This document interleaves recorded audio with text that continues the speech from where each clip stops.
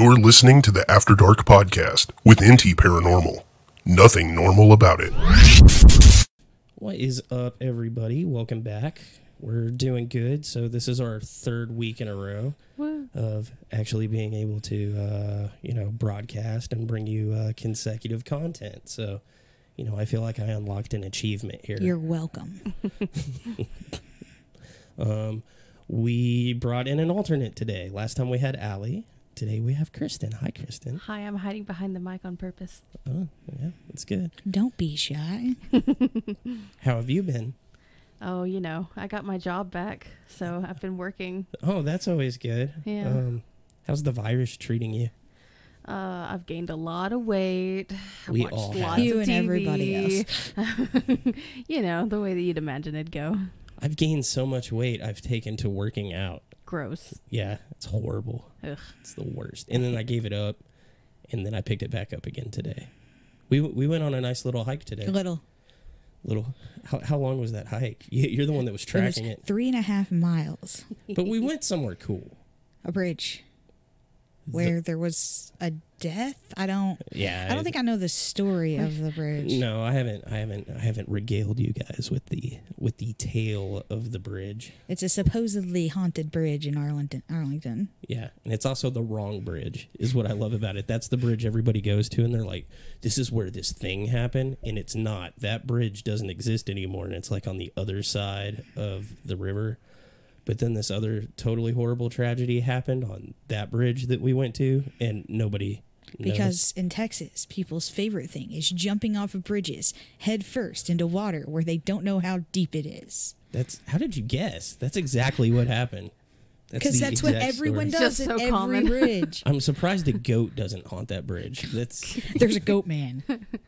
Why is there a goat? Where's there a goat man? With as many goat men as we have in Texas, that's just basically its own cryptid category. Yeah. It's It more is. pervasive than the chupacabra. I thought Goatman was its own category at this point. It is. Oh. Goatmen of Texas. I'm surprised that's not like the Texas mascot at this point. Goat man? Do they have the creepy square pupils? Didn't Goatman fire the cannon? Wasn't he the one that was like, come and take it? Yes. It was Goatman. Yep. Screw you, Cortez. Goatman. Needs his own theme song. So We got off topic there. no, not really. I don't know that we have a topic. No such thing as off topic. Yeah, that's true. There is no topic on topic. What? Okay. No, today's topic is things groups do to screw up their own investigations, basically. Things they're doing wrong. But I wanted to take a different spin on it. I didn't just, we're always just jumping on everybody else. So Things we do wrong. yeah, so when I made my list, when I was writing everything out, I wrote out things that we do wrong, consistently. And it's things we know we do wrong, and we try to improve upon, every investigation and do better. And then Kristen also made a list, and she didn't know that that's how I was making my list, and also did the same thing. Yeah. So, apparently we just suck at investigating. After reading the list, I'm like, man, we just suck at this. Why do we even investigate anything? We're not guilty of all of them, just some of them. No, we're guilty of every Some of them are intentional, some of them not so much. last atrocity we're definitely guilty of. Not even just early on, but I'm talking like the last one we went on, we always screwed up. I can't even remember what the last one was we went on. I'm sure it was one of the Hill House.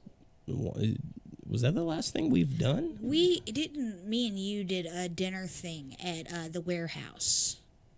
Oh yeah, we did. Yeah, that is the last thing that we've done. We did one, a quick one it was like a public investigation up at the warehouse, and we did that. And what sucks is some cool stuff happened. Man, I'm getting a lot of slapback. What's the deal with that? Okay.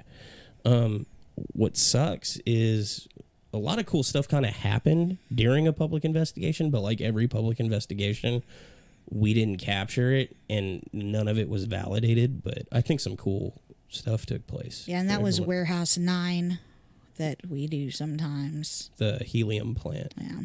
which we need to go back to here pretty soon. Which Hangman's is actually going to be open in October. They've got all the volunteers together. They're doing all the stuff to get ready. So I'm really curious how they're going to do that. Yeah, without everybody dying. I don't know. Maybe they're going to do like a drive-through, or maybe it's all over Skype. Yeah, you walk in and they just got screens set up everywhere, and they're like, "Boo, motherfucker." That's all I can imagine. Steven's talking about that time he quietly narrated how each of us die while filming us doing silly stuff. It's not as funny as he remembers it. No, it's not. I had to sit through it, and I was like, thanks for ruining all my footage. That's great. I have absolutely nothing I can do for an episode here. But that would be something that we've done wrong. Let people help. Let Steven help. Yeah. Thanks, Steven. Yeah. Before we get into that, though, I did a major revamp of our website last night. Not so much visually, but like the way it works and some of the functionality of it. I thought I should bring it up because the way I've been writing a lot of articles lately, and the way it works now is when you go in there, there's actually like a discussion forum for every article. And so if you guys haven't had a chance, like if you go and read an article and like you have questions or something to say about it, like we can go in and discuss it with you, things like that. We also started basically an affiliates page, which is other groups that we work with, companies that basically stuff kind of like centered around paranormal investigation and occult and stuff like that. So like if you're Harvest Rose Witchery's on there, she helps people with,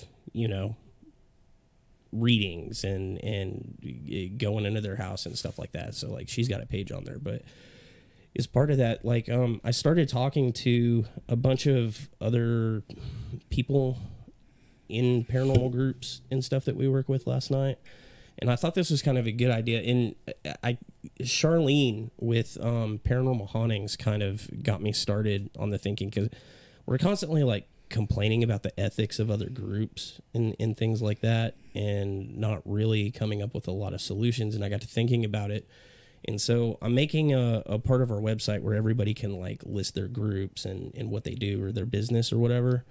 But as part of that, we're actually going to be sitting down with some of the other paranormal investigators and stuff, and we're going to be coming up with like a code of ethics and draft that up, like a standards and practices for paranormal groups to adhere to be a part of that list. And then if they get like too many bad reviews, or somebody reveals them to be scammers, or we find out they're faking evidence or anything like that, they won't be allowed to be on that list. In fact, they'll go on a very special list or whatever. But a bunch of like paranormal investigation, especially since COVID hit, a bunch of the other groups have been talking about kind of how shitty it's got with everybody kind of gatekeeping and all that.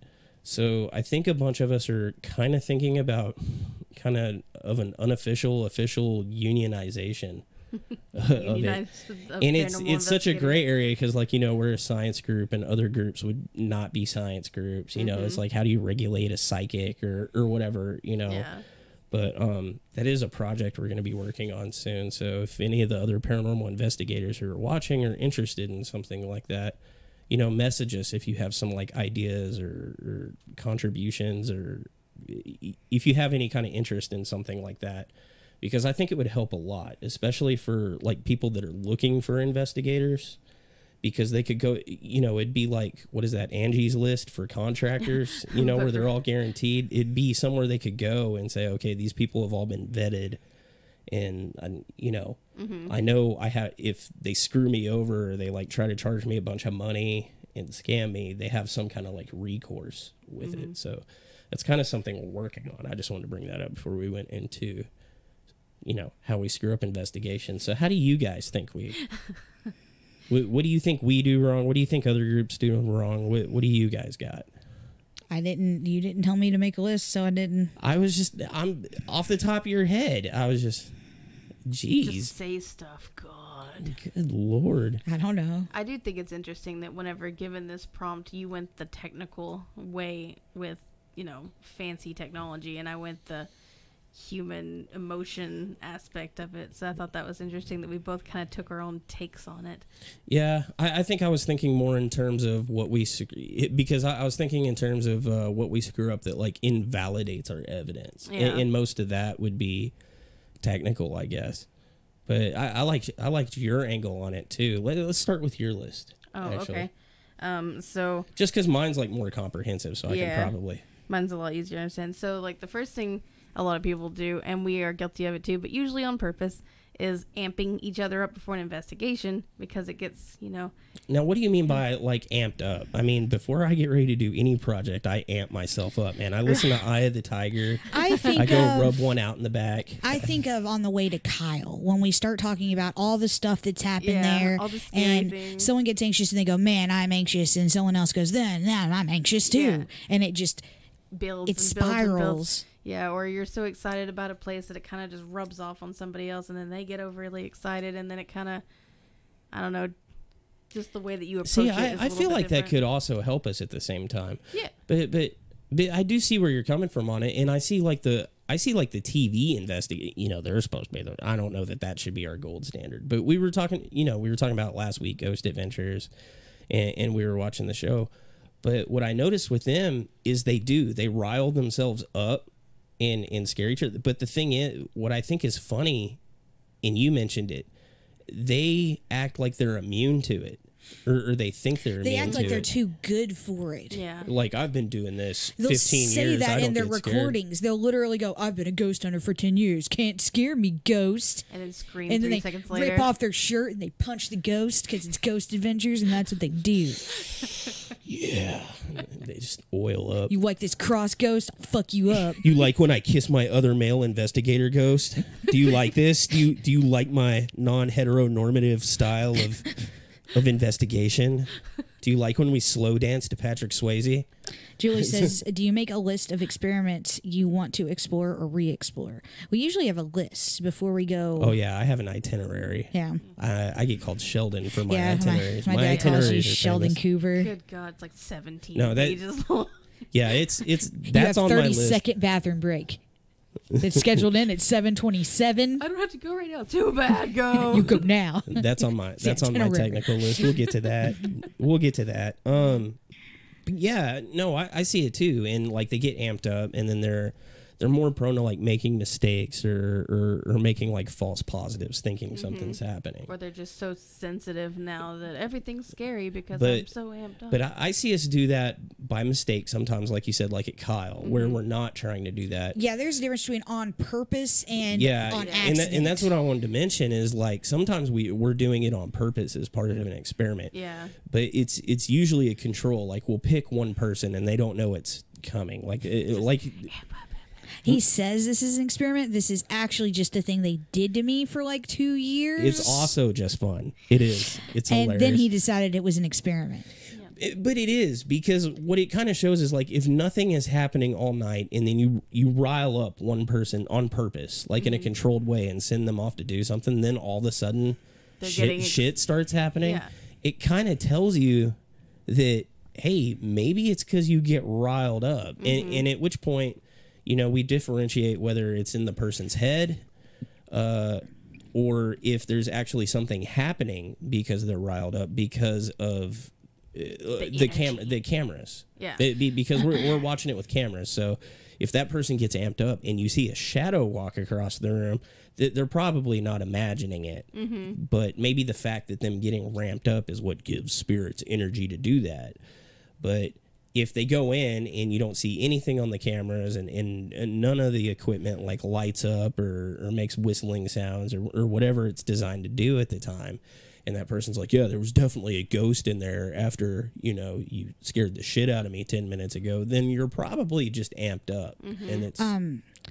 Allie says, I think maybe looking up info about a place after basically doing the thing so that everyone goes in blind. The problem with that is at least someone has to know, because unless you have, like, you can ask control EVP questions, but we also like to have a few that are specific to the location. Yeah. But we always make sure someone goes into it. Yeah, that we doesn't know. Yeah, we usually split the group in two. It's usually Kristen and Allie that don't know anything about a location. If we can, it's never me because I'm the one that like networks or whatever. But we'll send in half of our group to go do the interviews and talk to the clients and things like that, and then we'll bring in the other half of the group, and they don't know anything about the location, and we're not supposed to tell them. And I would love to just none of us know anything and just do control questions, but it causes a problem on like multiple levels because one, you're just you run out of things to ask. Yeah. So you end up just asking the same like 6-7 questions over and over again, and the viewer gets really pissed off. They're like, ask something meaningful. It's like garbage or whatever. But if you also think of it from the perspective of it's like the entity's location or whatever, if somebody just walked in your house and asked you the same 5 unrelevant questions over and over again, you're like, I'm calling the police. Like, you're not answering the question. Like, hey, is anybody here? Are you dead? What are you? What is your favorite color? Yeah, just like stupid stuff. So, I like having pertinent questions to the history of the location and to the claims and stuff, but I try to keep the control people out of the room when they're doing that and do it as like separate experiments. Yeah. Is my thought. What was your next one? The very opposite of that, which is before an investigation, just immediately saying, well, nothing's going to happen. We're just going to be bored. There's nothing here. It's all explainable. And you kind of make the decision before you even go in. And so it kind of ruins the chances of experiencing the investigation. I feel like that's only a mistake that our group makes. I feel like every other group on the planet goes in there like, this place is definitely haunted. It looked creepy. Gomez Adams was standing on the corner.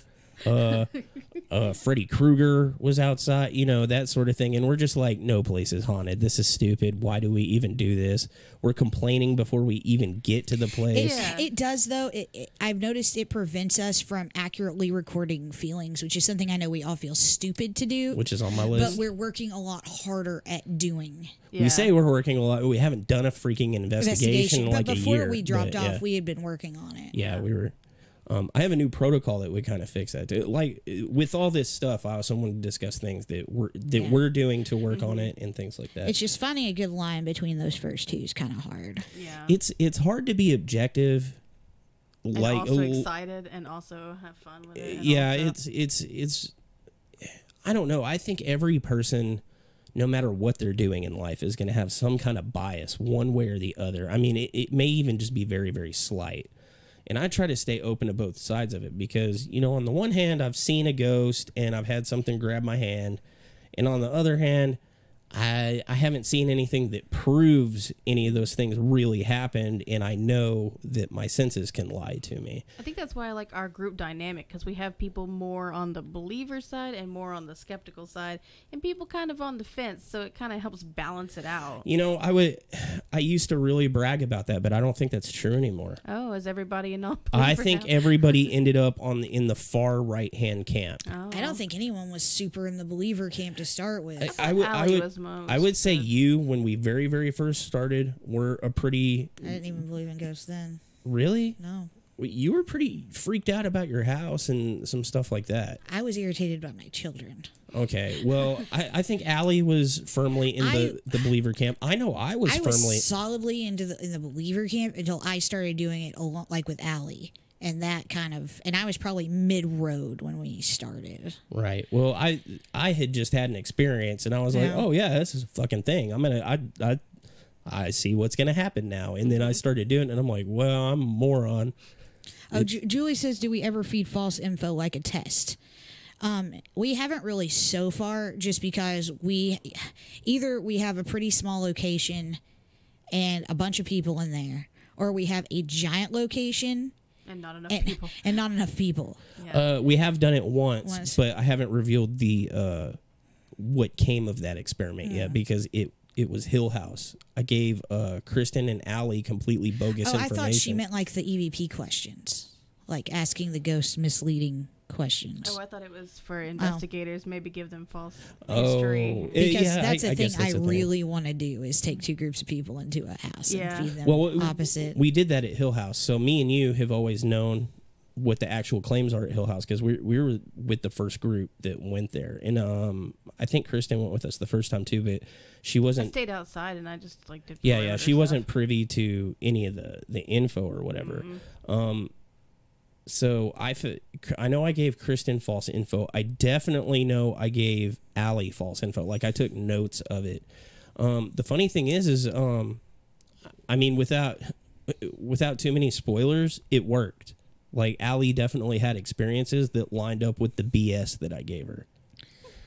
With you, it wasn't so much. But you are not so much hands-on as that you stay in the, like, monitoring area so much. So it wasn't really a true test. But it was definitely back in that murder room. I fudged up a lot of the details of that actual room, and she was in it 100%.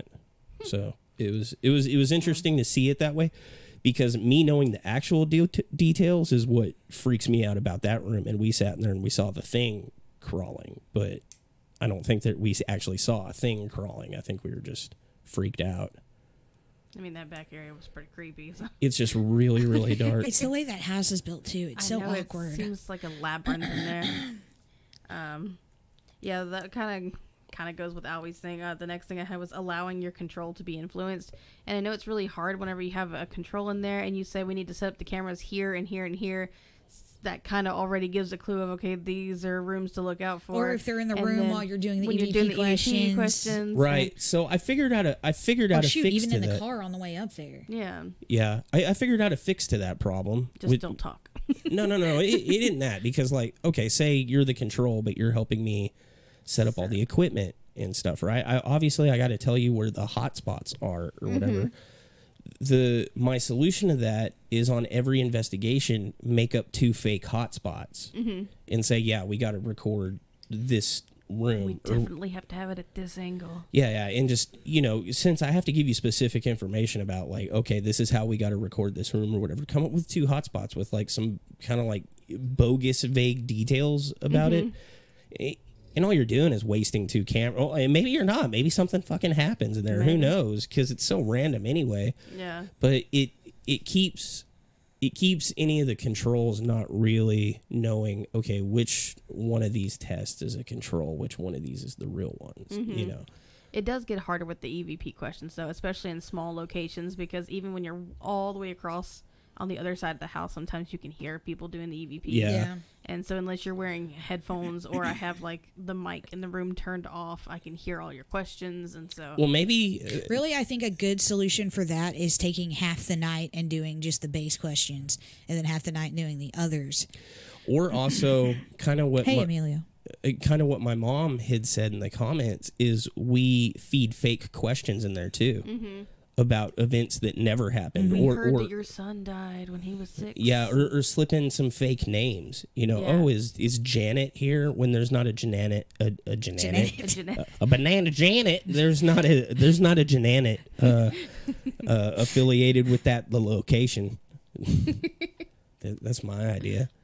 Janet is your idea. Okay. But yeah, in all that kind of adds up to the same thing, is somehow being influenced or not influenced before you go into the location. Because, I mean, and it's kind of hard too, because the thing that makes you interested to go into a place is going to be because somebody said it was haunted or the stories about it. I think we might be the only group that just picks a random location that looks creepy and we're like, we're going to go investigate that, and sometimes it works out, and a lot of times it doesn't work out. Yeah. But, a lot of other groups, they mainly go to places where it's like, oh, we've heard stories of activity. You need to come here. And then, they're going to hear some stuff or look it up on the internet. Yeah. And you have that preconceived idea of what you're going to find. What's so funny? Lisa commented Jananet. Jananet. Jananet, but damn it. Anyway, what was your next one? That's our That's our show for today. That's our sixth member of NTParanormal, Janet. The last two things in here are things we actually don't do, thankfully, but a lot of other groups do.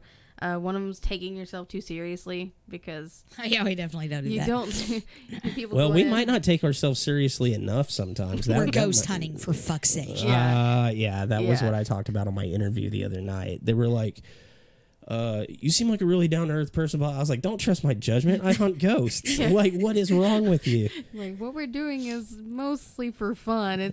I mean, there's science to it, but we're not, like, super serious. Oh, man. I gave away some of the goods on that interview, too. I can't wait until they cut that up and put in the episodes, because... God. Well, okay, so for that podcast, it's a beer. It's like you drink during it. Oh. So by the time it started, I was already 3 beers and a scotch into it, and they're like, "All right, let's go." And I'm like, all right, yeah. I gotta go story for you. And they asked all the, like our top 5 that we always get asked, and they're like, "Well, how did you get into ghost hunting?" And of course, I was like, "You want the real answer, or do you want the one I tell everybody?" And they're like, "Oh shit!" So that came out. Cut his mic. Yeah. Well, now I need to hear both of those. Well, you know the canned answer, the one that sells the book. The experience at the warehouse. Oh yeah, it's totally why I do it. I totally wasn't trying to impress my girlfriend at the time. It had nothing to do with it. And then she dumped you. Yeah. Yeah. Sucks to be you. She's still in the group though, so whatever. And the last one I had on here is also something we're not guilty of, and at least not knowingly. Not that you know about. Yeah, not knowingly. That's just anytime, just overreacting to be entertaining. Oh no!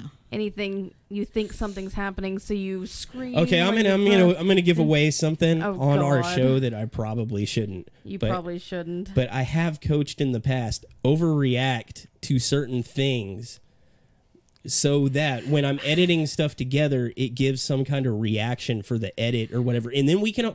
But I don't think I've ever done that. The only time I genuinely overreacted, it's because I thought it was a human person and not a ghost person making the noises. Like I don't like hateful things. I don't think about it when something happens. I'm not going, "Oh, you better react." I'm going, "Oh shit, is that a raccoon or a monster?"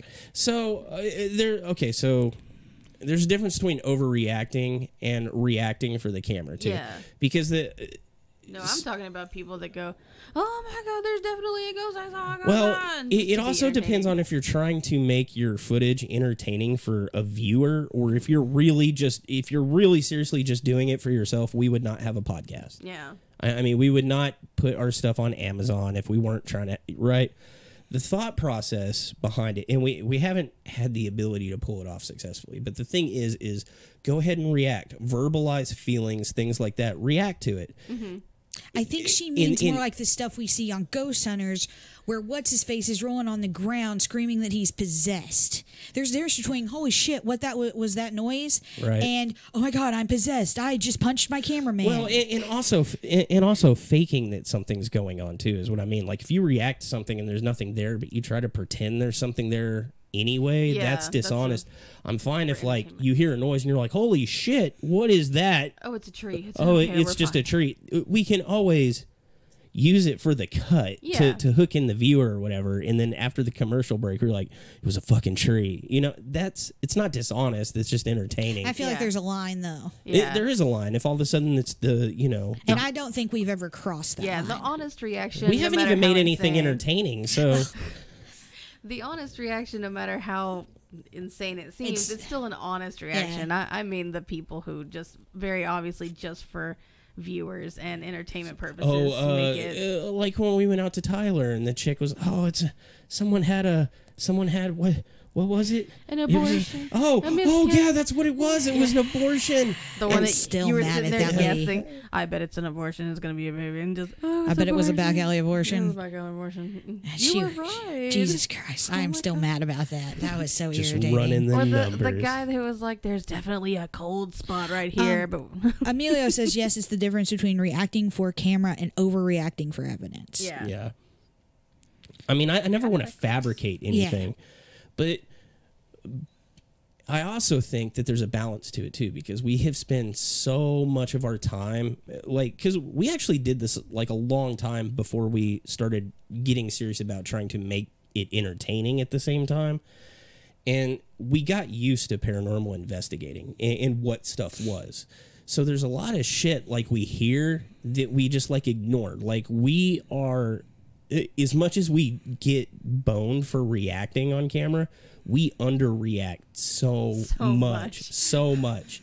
Because I'll hear like voices in the back, but I automatically assume it's just Allie talking on the phone, or that Eli's just, you know, doing his vape. Especially if we're outside, it's very hard to, if you hear Or a the noise. footsteps. Yeah, It's immediately an animal. Just, like we don't even, we debunked it so many times, we don't even investigate it, and it's That's a okay. problem for Yeah. video. I still have you on film screaming because you heard a bunny. So it will be forever. It was a very scary bunny, The bunny did scream. like an old woman. Julie says, I think you get bored. Yeah, I don't think it's so much that we get bored. I think we get kind of jaded to yeah, 'cause all we've the seen stuff it we over hear. and over and over again, and then you just kind of become immune to Lisa it. says, I don't think you know if you're possessed. Zach does. He knows every time. He knows when it's coming. He knows when it's leaving. God, Zach Bagans. Everything. Oh, I told that other group about our Zach Bagans drinking game. I got to post up the rules for that somewhere. A beer every time he gets possessed. A beer every time he hears a voice. Oh no, you can't. You gotta take dumb. it. You gotta take a drink every time he says it's a Class A EVP. Oh my God, it was great when you called that. You're like, there was an EVP, and you're like, I bet it's Class A. And he's like, that's a Class A EVP, brah. And I'm like, what? That's not a thing. That is awesome. What does a Class B and C sound like? Kind of jumbled. It's like Class C's and Espanol. I don't even speak that, brosif. Or every time they say Frozen. dude or bruh. Oh God, You would die. I hate that show. I love to hate that show. I love to hate our show. It is actually horrible. I've gone back through a rewatch, and I realize why we have just horrible reviews. We're underreactive. I am very just Dry. condescending. I know everything. Yeah, apparently. we all know how you act. That's It's just good you that and you're natural. seeing it. I saw it before, but the thing is I do know everything about what I'm talking about in there. But I come off that way, and it's bad. Yeah, Screw you. All I wanted was a little, no, it's not that bad, man. but it is. You guys suck ass. I mean, Straight ass. no, of course not. No, you see, you're just. You're only a 9 on the 1 to 10 condescension scale. My problem is I thought for our show, honesty would was carry the it. best part. I thought that would carry it. People find that boring, though. I find it Caring, boring. yeah. I watched it and I'm like, God, what is this missing? Oh, possessions. That's And psychics and mediums and Yeah. ghosts. And, I don't know, but I'm past wanting a show. Like we're still gonna make videos. I got a new idea for a new format and stuff, but I'm not trying to like market it anymore. I think. Well, I told you the new format. I think we found kind of a formula that might lend itself to somebody giving a shit again. I just want to go on ghost hunts. I don't know. I know, I do too. That's all I want to do is ghost hunt. I never thought that Julie would use that word to describe anybody. Apparently, you are very stoic. No, I'm My not. dad says the same thing about me, and it's not true. I think it's just the keeping in the emotions whenever you hear something and you don't go, huh, what was that? And instead we go, nothing. I also think a lot of times I'm trying to be professional, like on an invest. I'm like, oh no, okay, come on, this is what we do, like organized to get stuff done. Or sometimes I seem like I'm not upset, and I'll very calmly say to the person next to me, We need to leave. No, that wasn't a big deal. That was just a whatever. I think it's also part of like a toxic thing in the community if you don't want to be seen as like a baby and that you're a scaredy cat. Or That's our whatever. number one big comment is if you're that scared, maybe you shouldn't be hunting ghosts. I just telling the person next to me that it's nothing a big deal. That's my way of calming myself down. It's like, no, it was fine. It was just a bunny. It was just a bunny. Everything's fine. But yeah, people bitch if you overreact, even though they Yeah. don't understand the situation, and then they don't watch if you underreact. There's really no way to please them, so might as well do whatever we want. yeah. I'm all for it, but I think we underreact quite a bit. As much as people have said that we overreact sometimes, I think we underreact to a lot of things that we should at least be calling out. Maybe not. Maybe react is the wrong word, but we should be tagging more stuff, talking about. Hey, I feel uncomfortable in this. Not scared, but just, I feel a certain way coming in here. But you're right, I don't want to be the pussy. We have the problem of during the investigation, nobody will say anything, and then we get in the car to leave, and we start sharing stories of experiences and going, why didn't we talk about that while we were on site? And we're on camera, at least. Yeah. Everyone's afraid they'll sound like an idiot. Yeah. I definitely didn't see two Brads walking over there. The other problem is we're a very audio focused group. Like we do really good EVP work. I've noticed. Like I mean compared to other legitimate groups, not TV groups get EVPs because they fabricate them. Mm-hmm. But like other ones that are on our level, like that we've met, we probably have some of the best EVP work out there, especially with the way we do analyzation. And one of the things on my list is like talking during EVPs or being real bad about making noise during EVP sessions and things like that. But that's something we did like just immediately clicked when we were out in Yoakum. We immediately just got super good at it. And like from one investigation to the next. Oh, Julie says, why do you not record the car conversations? We'd have to bleep every other word. Actually, so I do have a dash cam now, and I bought a bigger memory card. I'm gonna try it. The problem is when we're driving around, can't hear it. You can't hear it over the road noise. It's really bad. And also, now that I drive a smaller vehicle, we're not always all in the same vehicle anymore. If somebody wants to buy us a mystery machine, I really want to invest in like some kind of Astro van or minivan or something for the group that we can put all the equipment in and set up like a center. I'd be happy to record all those conversations and all that. But I've tried doing audio recordings in the car before, and it never comes out real clear. Except one audio recording where I got locked on the outside and somebody was on the inside. Look, that was like 6 years ago. Can we stop talking about that? Never. Fun. In fact, if we're talking about things that groups mess up or do badly, it's probably locking their investigators out of the car when they're being chased by demons. That might be. I didn't know that hitting the lock button on my door would lock the entire car. That's your car's fault. Fuck you. And we had been to that location before and found out that the car was possessed. Yeah, or did that happen afterwards? I can't. That was the car. That was after. Yeah, where we got the best EVP on the planet. Oh God, yeah, that was afterward. So my car had never done that before. So maybe that was the location. Really like playing with the car locks. I don't know. What's on your list besides? What's on my list? Yeah, my list is done. We're done talking about human emotions. Let's get to the tech. No, I think those are good. Okay. One of the things on my list, I wanted to put these in order, but I didn't get that far down the line. So, the number one thing on my list was showing up late to investigations. This is something that Luis grew up, not as a group. Like, I'm usually pretty good about getting there at the scheduled time or whatever, but then we kind of stagger in late or not necessarily like not showing up on time, but getting there just before the investigation, so we don't have a lot of time to do a lot of like the daytime recon and stuff. Well, and sometimes like that. There's no choice because certain group members have certain jobs. They have to work at different. I've got 2 kids. Like, not all of this is stuff we do on purpose, but we did find it a lot easier when we got there a lot earlier. Yeah, so we had time to set up and get everything working. Well, we have time to set up, make a plan, things like that. But when we show up just like an hour before we're about to, I always end up running into technical problems that just get us further and further down the road, and it causes frustration. And it's just that time period before. And the other thing I noticed is if we show up a little early, like we did the last time at Hill House, we got everything set up. We went and had a meal. We kind of sat and talked for a while, and then no one was particularly ramped up when it started. Yeah, that helped with that quite a bit. Like, I even had enough time to, like, set up, get frustrated about things not working, get through it, get it done, and it wasn't even dark yet. Like, we weren't even ready to roll tape or anything like that. It would be great if we could always do that, but I know we can't. Yeah. Well, so my solution to it is I need to personally start showing up to whatever we're doing before everybody else, if everybody can't show up as early as me. Like, the problem is our group has this real bad thing with FOMO. And so nobody wants anybody else in the group to show up before the other person for some reason. Yeah, that stresses me out. I don't like it. I don't get that.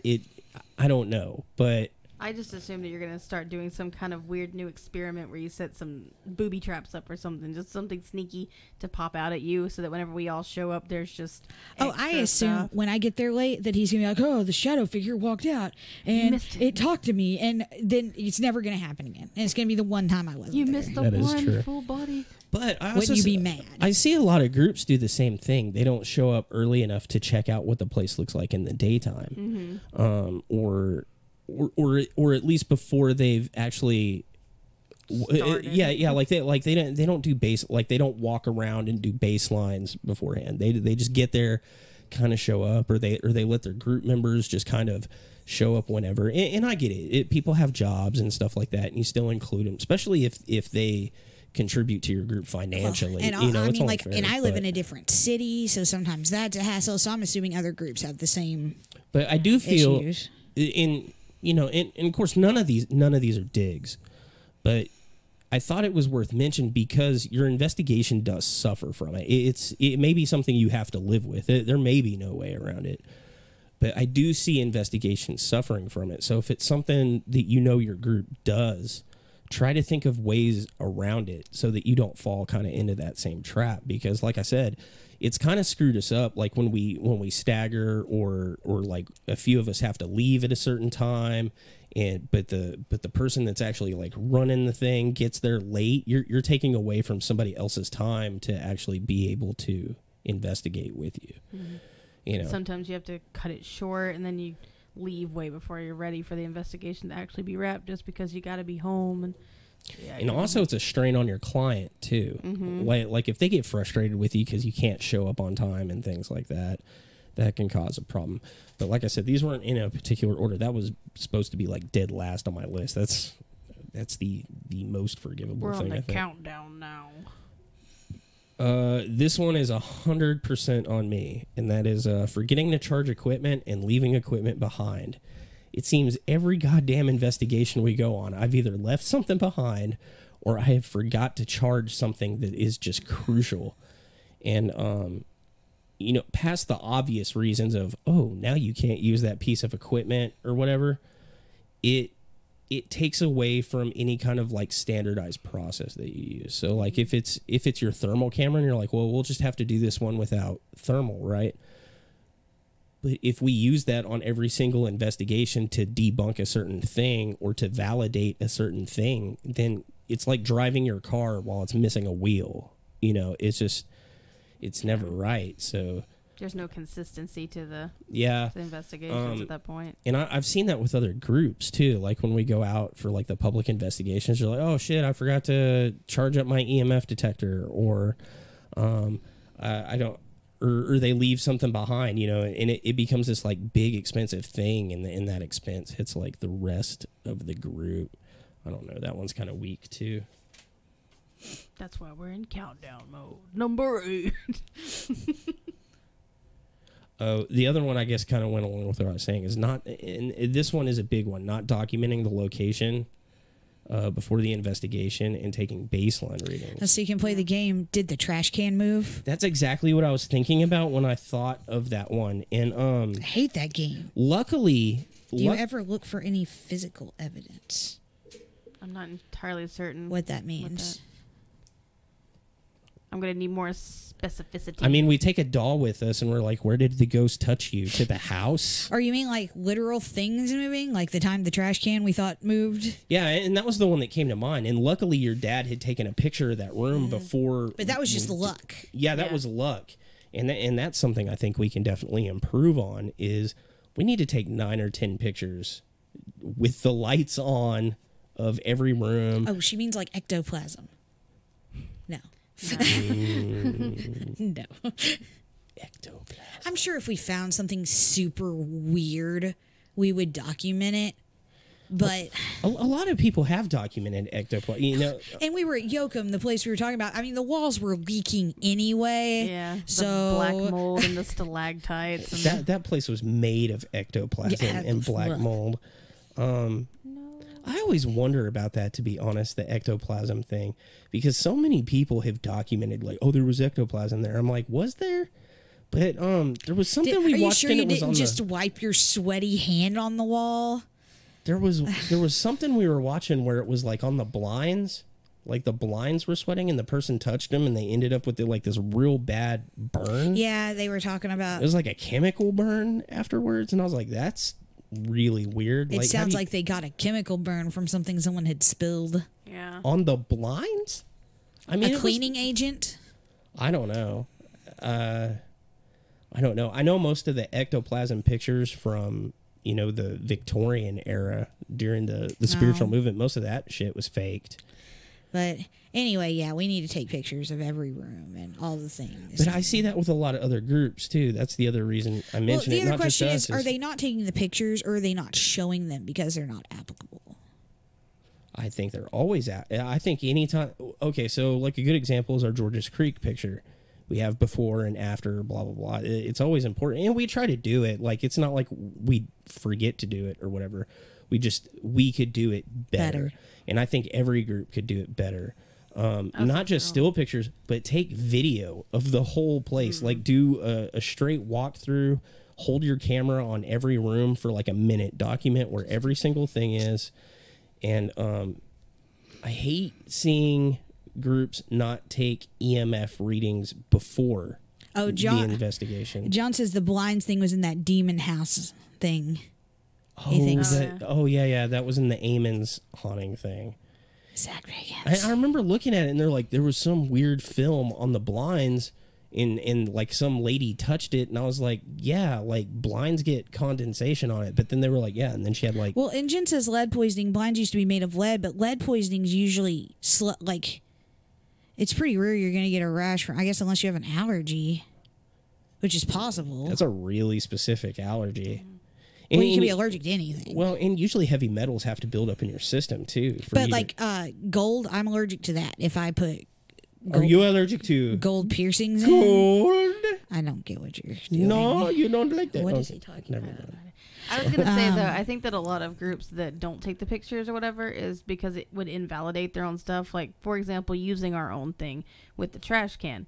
You had a moment, we looked at the pictures, we realized, never mind, that was already there. And so on our thing, we said, hey, never mind, that's fine. Oh, but we could have said... But other groups might have said, well, let's just not share the fact that that was already there, and it will just be an experience. I guess that's the difference between TV. I don't know, but like in our case, I still use the footage though. Like in our episode, I still kick the trash can, and we're like, "What the hell? Why is that there?" Blah blah blah blah blah. And then like in the next, minute of that part of the episode, it's like we debunk the trash can, and I don't understand why everybody shies away from that. Joey says nicotine, like from smokers. I don't see why that would give anyone a rash. I guess, but not just from doing that. I mean.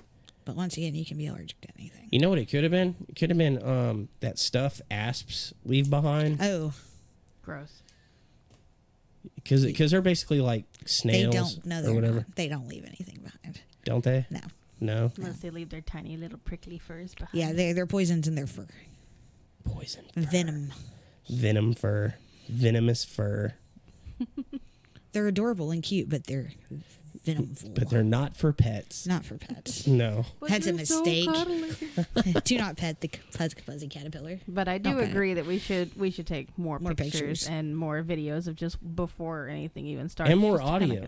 I think taking audio before too to see like well, having a baseline of noise is good too, because then that's just the flagpole clinking that's been going on all night, as opposed to that's new banging. Yeah, well, and also you can tell like how soundproof a room is, like how easy it is to pick up sounds that are outside. Like you should put a recorder in the house and then go outside and like talk and have a conversation and go back inside and see if it picks up your conversation. I've never seen anybody else do that. We did that with the box you had made just to see how it would work, but but I was testing that box specifically. But people should do that with all their equipment. And I feel like it was a good idea, but we were only halfway there with the technology. Yeah. It was still picking up some It was stuff an on the attempt. outside. Yeah, I need to get more. I need to get more soundproof material in a better box and stick a recorder in it and do that. That would be a thing. Number Seven? Six? Seven? Are we on 7? I lost track. I think we're on 7. Yeah, 6? we're on 7. Number 7. Not discussing a game plan or schedule for an investigation. So I come up with itineraries and you guys don't care. We mock you. I read them, but there's This, so much this to one keep is track of. specific. I You read guys them. suck at game plans. I read them. I read them, but there's just so much to remember, and there's so little tiny And there's details. so much to laugh at. Yeah. And that's why it's written down. There's just You don't too have much. to remember it. It's like, how It's am in I a supposed to- 3-ring binder. Oh my god, with, you're so fucking with pictures. anal retentive. Well, the problem is I don't learn by reading, so when I read this and I go, I don't know what the hell he wants. No, And then- this is something we actually don't screw up anymore. I'm making fun, like y'all don't Yeah. read it or whatever. We actually do follow a pretty good game plan now. But I remember, At the I think this is more aimed towards groups when they're starting out, because we did this when we started out. We would just show up and be like, okay, what do you want to do next? Let's try recordings. Okay, let's try EMF readings or whatever. You know, just kind of going off the cuff, which is kind of okay if you're ghost hunting. But if you're trying to do any kind of like structured investigation, you need to know, okay, we're going to work through this area like counterclockwise, and we're going to start with like our audio, you know. Yeah, we're going to do this, and then this, and then this. Yeah, and that way everybody kind of knows what to expect, and everybody's not working over each other, because when you don't have a good game plan, and you got like 2 different groups trying to do like audio stuff at the same time, you know, like, well, we figured that out real quick at Yoakum. We were like, okay, this is a big place. We'll have a group downstairs and a group on the second floor, but it had to be one on the first floor and one on the third floor. and even that was causing some contamination because of the elevator shafts. Lisa says, "What about equipment like other groups use? Do you do bunkage use? It depends on the equipment. We've debunked like- things like the spirit box.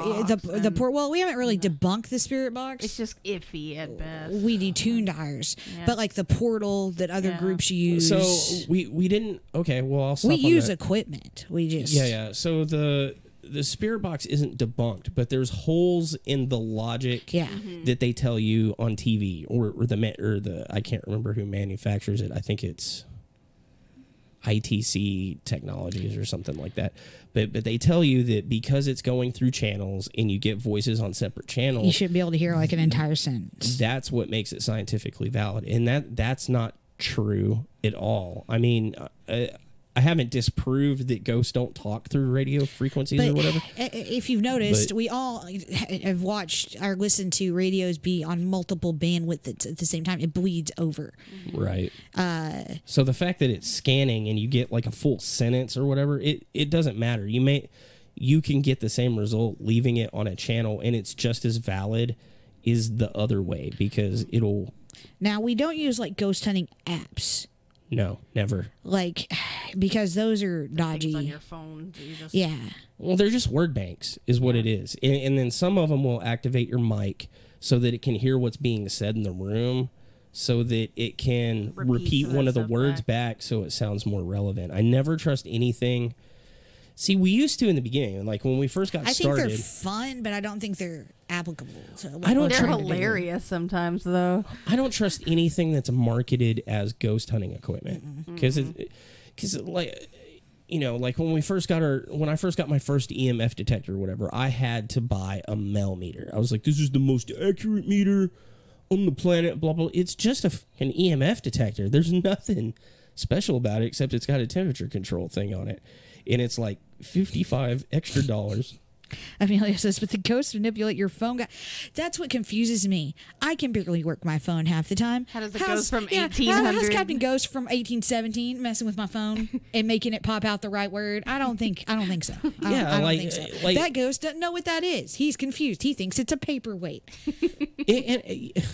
I don't know. Like, yeah, how does the ghost know how to make the right word pop out? Well, of because it? I played with when Haiti came down, and she had the like separate portal thing. Oh, she had the Ovulus. Okay, whatever. But I like messed with it and it would pop out words, but there was no way I could mess with that to make it pop out any specific word. They're just slapping their hand. I mean, what?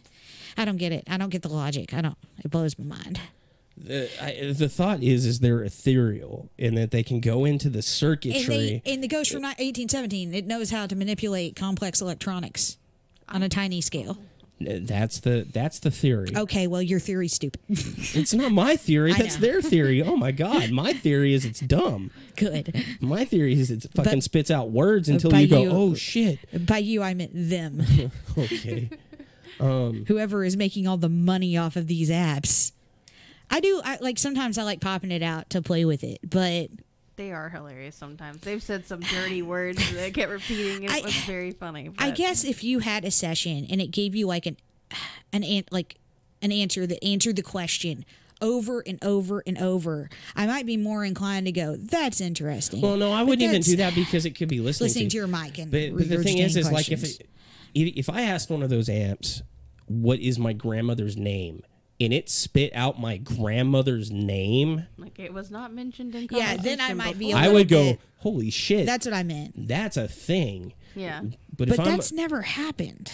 But if I'm like, do you like bananas or oranges or apples? And it goes bananas. I don't. Bananas. I'm like, whatever.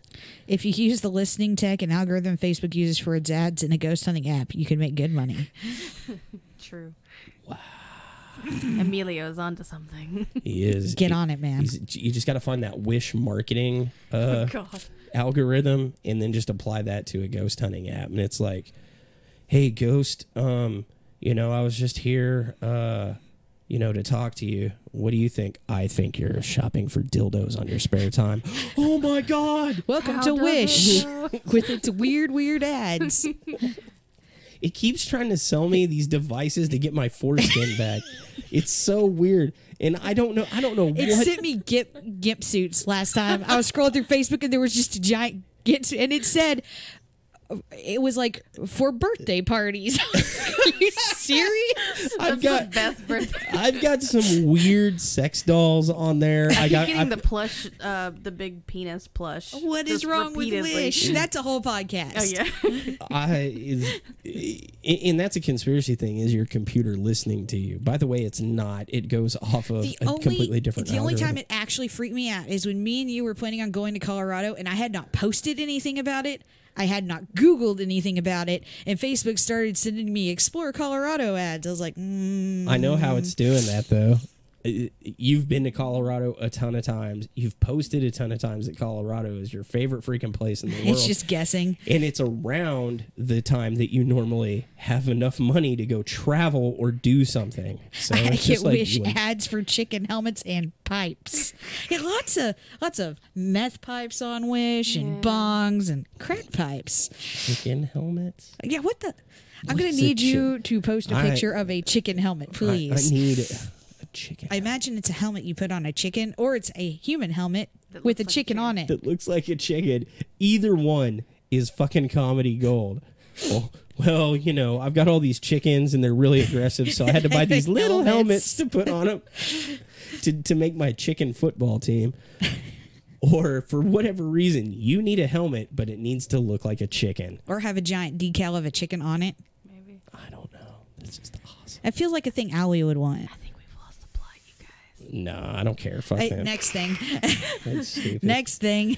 We got off on chicken helmets. I was talking more about debunking the equipment, though, because, I think one of the things, and she's got a point, is a lot of other groups, they just buy whatever's off the shelf, because, all the little ghost hunts we walk on and stuff like that, another group will show up. They got the Boo Bear. They got the goddamn Boo Bear. It's adorable, but you know what? I like the idea behind that Pacific. That Pacific ghost hunting thing. I think Janet came up with a Pacific idea for Boo Bear. No. Okay. No. No, I like that one. Like if you think there's a little kid ghost, take a toy that lights up when you touch it in a weird place. I thought it was just an EMF detector. I thought it was just a fancy EMF detector. I think it's also a vibration detector, maybe. But yeah, it lights up. I like that one. I don't know that it proves anything because EMF detectors just light up for no reason whatsoever. If you shake them a little bit like this, they go, ah. But I see a lot of other groups, they'll just buy something off the shelf because it says it detects ghosts. Like, nothing against paranologies, but I see a bunch of people buy, like, the little paranologies things, and they're like, oh, yeah, there's got to be a ghost nearby because this thing just, like, lights up and makes a dog whistle noise. And you're like, well, why? Well, I don't know. Because they don't really understand what they're measuring. They don't understand the equipment. And a lot of that stuff, if it's marketed to catch ghosts, I hate to break it to you, but it's made up. It's probably just got some kind of sensor that senses some kind of environmental change randomly. It could be freaking anything. It's probably also the same thing as either an EMF detector or a vibration detector, just way more expensive and with flashy lights. Well, it's like, I bought a bunch of those little cat toys. Mm-hmm. And the only reason I bought them is because they said they had an accelerometer in them. They do not, by the way. But I wanted to get something that was a vibration detector. It still works for that, but it does not have an accelerometer in it. It's got a dip switch inside of it. But if something vibrates it, the little ball will light up. What? Chicken helmet. It's a helmet for chickens.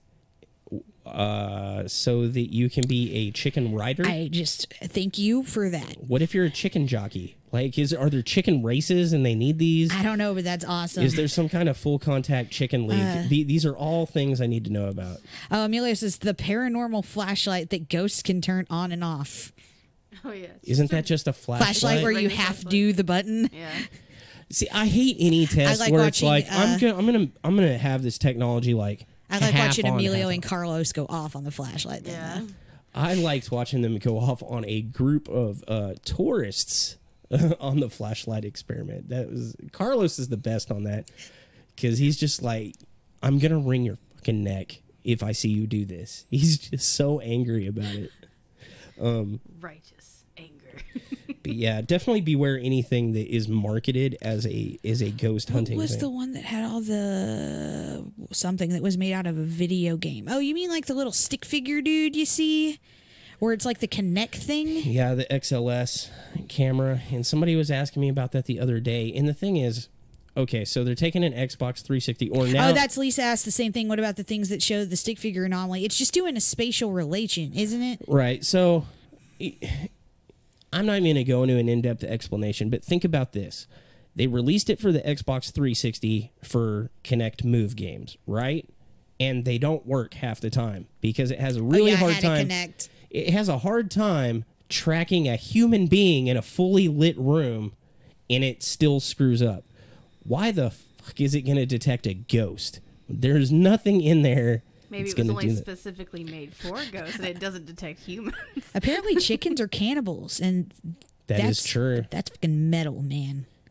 That is so metal. Why do y'all thinking? Okay, why do y'all thinking doesn't work? What? Yeah, I think he was talking about the thing he's just talking about.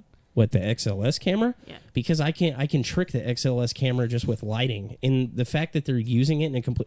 Okay, so first off, when you're using it to play a video game with it, it says, do this in a fully lit room. Yeah. Because all the shadows screw it up. Because it has one camera that's an IR camera, and it has one camera that's an actual camera.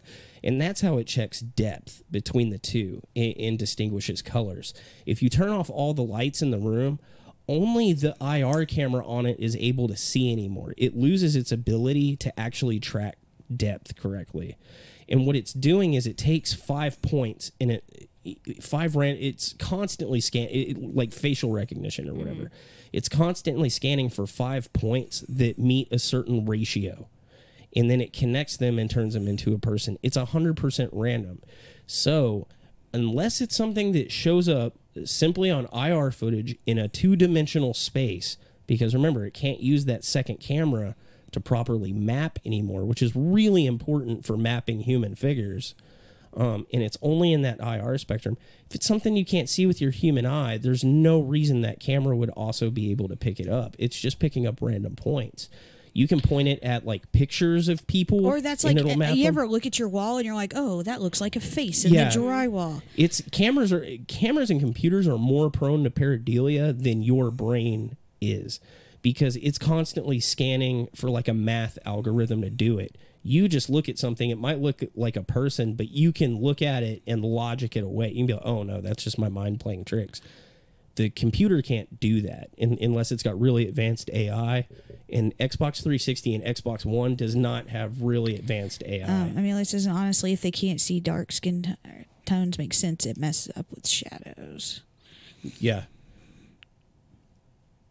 Basically what I was saying, like if you're using it in the dark and you pan it over a dark person, a person of color, it doesn't work as well. Did y'all see the video of the guy switching between the 3 Kinect cameras and catches a shadow figure in one? I haven't seen that. No, but I question anything where you're switching between cameras rapidly. Well, we'd have to see how they I'd did have to it. look at it, but if it's what I'm thinking in my head. It doesn't like come across Facebook or anything. Or yeah, I don't know. If you got a link to that, Emilio, kind of like when the Snapchat filter picks up nothing and turns it into a dog. Yeah. Yeah. Oh, yeah, I see those all the time, too. People use Snapchat as a ghost hunting device. They're like, look, it turned my staircase into puppy dog ears puppy and a dog. tongue. And I'm like, so? It's just a thing that happens. Yeah, she was saying the same thing. Are we on the next one, or are we still on this one? Oh, I thought you were telling me to read it. Oh, no. Too many people active during experiments. We've been better about that. We've been taking smaller groups. Well, it depends on the location, too. Yeah. If it's a 3-story building, you might need 4 people. Yeah. Yeah. Yoakum was enormous, but even with just because of that elevator shaft being able to hear everybody, it was still too many people. Okay, so there is something to be said about, we're trying to cover more ground. And it depends on what the goal of your investigation is. So with us, we're trying to be scientifically valid. Others are just trying to, validate for themselves or to a certain degree, right? Mm-hmm. If you're group B that I was talking about, you still don't want big groups because you want it to be more valid, but you can have big groups. We really, really, really need to tighten up and just have like 2 people in an area, like at all, like period. And like nobody else talking, because there's no, as much as we're trying, there's nothing that we do that is scientifically valid. Mm-hmm. Because any source of contaminant, it doesn't matter if it was outside or it's like, we know Allie's in the other room, so we know she didn't do it, or it still doesn't matter. Like if we were trying to present that to any kind of critical panel, it's not going to hold up, because they're going to say you don't have control over your experiment. That's just how the cards lie. And so for what we're trying to do, where we're almost having to try to take non-lab conditions and make them lab conditions, more than one person or more than 2 people is too many people. Mm-hmm. And outside isn't valid at all. There's nothing we can do outside that will ever be valid, because there will always be some animal or some there's plant or some always wind. an amount of no control. Mm-hmm. And even in a house, it's still almost not valid, because we can't guarantee that the house is 100% soundproof unless we spend 6 months soundproofing the house. It's just something that we'll never ever get to. But with group B, where you can have more people or whatever, still more than like 2 or 3 people, it's too many, because you're going to contaminate each other. What is going on? What? No, I'm hurting for show material here. What is happening? Allie says we should take a shot every time you say like. It's our new drinking game. You were on that kick for a little while too. I was saying it constantly. I had to stop it. It was bad. How did you stop? I need to. I just paid attention, and every time I said it, I, called myself an idiot. Shun yourself, idiot. Like idiot. Just I don't know. I was really bad for a while. I don't remember you ever being like that. I remember It was- Allie saying it was only a every couple other word. days. That's funny, because he blamed Allie about it the other day too, and he's like, I'm turning into Allie. I'm like, oh no, poor Allie. I hope she doesn't listen to this episode. Do you know? We love you, Allie, if you're watching this. I But don't. You No, I'm can just say it kidding. like a lot. Oh my god, shit got dark. It's fine. It's fine. Everything's okay. They're besties. Oh my god, she's watching Bill and Ted right now. That's why she's not here. Why? I don't know. I want to watch got it. more hurting for show stuff. We Here, got more list. you freaking announced the next one. Yeah, you're like, God. What You show run are we something. on? I'm tired of hearing my own voice. God, me too. Number 6. Number 5. Number 5. Which one did we do? Number 5. What? Why are you throwing stuff at Because me? you're being mean to me, and I don't like it. Didn't we already do all these? What? No, I was down Oh. to too many people and to look at. But did y'all have any comments on that? Like, how can we improve or whatever? We just did too many people active during an investigation. So talking and making noise during EVP session without tagging. Oh, I handed that off to you at the perfect time. I didn't even know that was the next one. There's a thing you do during our EVP sessions that you're banned from doing now. What is that? What is that? Is that a ghost? If you'll note, Yoakum and Hill House. I'm sorry, I can't hear you. And the last warehouse one, I did not do it a single time. You've gotten better. But, I left it in my pocket every time we did EVPs. I did. I'm proud of me. It's completely silent. You know what? I used to try to be really tolerant of it or whatever until we just started. We got blasted a bunch over it, and people were just like, "This is ridiculous," and like I wanted to be like, "Man, you don't know what it's," and then I was like, "They're right. They're really right. We should not be doing. We shouldn't be fiddling with shit while we're trying to do EVP. We are better. Well, that about one's impossible. I know, and I'll give you credit. You did better on the last one, but we can always do better. And we move around too much. It's especially bad when you're outside, like if you're standing on gravel or something like that. But there's really no way to not fall. We did do the thing now, though, before we start, was we say everybody plant. Yeah. Like specific EVP sessions we've gotten, but like in between, especially if we're trading between a bunch of stuff. Like everybody's digging through their pockets. How else do you do that? We probably shouldn't. We should probably just do the, like one person should hold a camera, one person should hold an EMF detector, and one person should do that, and you shouldn't be juggling anything around. The other thing we used to be really good about this, but the thing we've gotten really lax about is not tagging.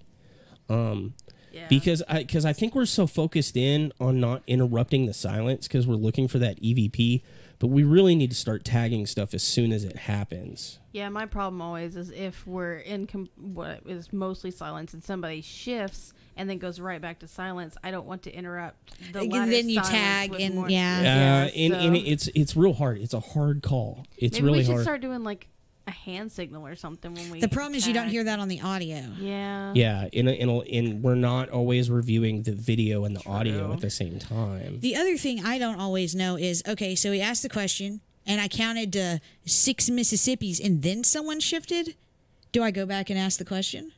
Yeah. Or do I go to the next one? It is kind of difficult to. Well, we were watching something earlier, and you had made like this always irritates you when people are doing EVP sessions and they don't do the 5 count like we are, because you're like, I thought that the point was the silence in between, but they just kind of like kept going like a conversation, and it brought up a good point, because sometimes the EVPs, they come like in the middle of those, like the real short breaks, because it's more like conversational. And I don't know if that's a better, worse approach or I just think it's an equal. different and something to do alongside. Yeah, Yeah, I think we should. both of it. I really like our 5-second rule of trying to be totally silent, because it gives us a chance to say, okay, we know nothing we did was in this 5-second period. That's good. It feels like 2 different experiments. Yeah. But I do feel like there should be times when we just kind of talk, rattle it off. Maybe we shouldn't be moving or whatever, but I think definitely in that experiment, like if we're just talking and not waiting as long or whatever, or maybe we're talking to each other too, but if we shift or we move or we make some kind of noise that's other than just our face holes making the noise, it needs to be tagged immediately. When we're doing the 5 seconds in between experiment, wait the 5 seconds, and then at the end of the 5 seconds say, hey, while that was going on, I heard this thing. Okay. That might be a better way to run that. I'm glad we hashed that out live for everybody to. It does another experiment, though, because we can try 2 different forms. Yeah. And you know what? You need to have conversation. Like, if you're on a team, have conversations like that with your team. Don't just decide, you know, this is how we're going to do it. Or, I mean, maybe you need to in the very beginning just to get started or whatever. But, like, I like how we just did that. Like, we had a conversation, and I asked your input and kind of threw an idea out there, and you guys think it's good, right? He's acting like this is a democracy and not a dictatorship. Don't believe him. There's a little bit He's of a liar. He rules with an iron fist. You should, you know, you're the lead investigator He now. shocks us with cattle prods when we're bad. And when you're good. Call the police. Please help. Go back to your shed. Don't wanna. No water for you tonight. Not verbalizing how you're feeling. We already kind of talked about this one. Yeah. But I think it's important we start talking about, okay, so I think other groups probably do it better than we do, actually. Yeah. Like, way better. Because they're more interested in feelings as evidence. But even if you're not counting your feelings as evidence, you need to be talking about it. Because it could be pertinent later. Mm-hmm. But we completely ignore that. What? Nothing. It's a comment. Your mom said she thought I was smoking dope on the investigations, and I said I am. And Brittany said, "Share?" ? If I had any, I would. Are you smoking dope on our investigations? Nah, sadly, that I feel like I get a lot more ghosts. Yeah. But I feel like the voicing your Yeah. emotions at the time is good also, because we do have a habit of, we don't say anything, then we get in the car and we start sharing experiences and realize that we've had some shared things, and then we start to wonder, did I make that up because they just said it? And then I think it would also be more helpful for our case reporter who's listening in on all the conversations, so she's not just like, hey, did you feel scared? It also helps with the theory of that ghost activity makes you anxious. Yeah. If you feel anxious, then you see something, or you see something, or something is on camera, but you didn't see it, and then you feel anxious for no good reason, would have some sort of correlation. Well, it's like the thing we saw where so-and-so was acting weird, and then you see the orb fly into him, and orbs are stupid. Yes, that's it. We all agree. But it is kind of interesting in some of those cases when somebody just suddenly starts acting a certain way, or some sort of event kind of happens, and then you see the orb go into it, like they're not related. The same thing with the emotion thing. Because here's the deal. Even if I thought I was being possessed on an investigation, I probably wouldn't act like it or fucking tell anybody, because it's so ridiculous. Crazy, yeah. It's so dumb. But here's the thing. Get the Goat Man? Is that what the thing? Yeah. That's how we get him in the car, because it looks like Brad, but it's not acting like Brad. But here's a nuts thing. So say in that same scenario, like I'm feeling like really anxious or something like that, but I don't say anything. On the video, you see a weird shadow like move behind me and into me or around me or something like that. And you're sitting there watching the video and you're trying to decide, well, is that just a camera trick or whatever, right? But if I'm also verbalizing that at that exact moment in time, while I'm not seeing that thing happen, I felt cold. I just suddenly feel cold, or I hear a whisper in my ear or something that doesn't show up. Suddenly that shadow takes on a completely new, it may not necessarily be 100% valid, but it takes on a new light where it kind of raises an eyebrow. You know what I mean? Yeah. So it is, whereas before we thought being, in my head, I always thought being objective meant not being emotionally invested in it and not using your emotions as evidence. And I'm kind of going back on what I thought. I think that's wrong. I think you need to find a good balance. Well, and it is true that, I mean, your body is wired to sense danger. Mm-hmm. That's like Spider-Man. Fight or flight response. Yeah, like fight or flight response. If something changes in where you are, you need to be aware of it, because it could be a lion. Well, we don't know. It's like when a storm is coming. You can feel when a storm's coming from the pressure drop, and you don't really know why you feel that sometimes. You know, like there's an environmental factor in it, but you feel it before you He's see using it an or example notice it. from the medical show we were just watching. Shut up, bitch. No one likes you. Julie says, Kristen, do you ever have experiences that don't get recorded?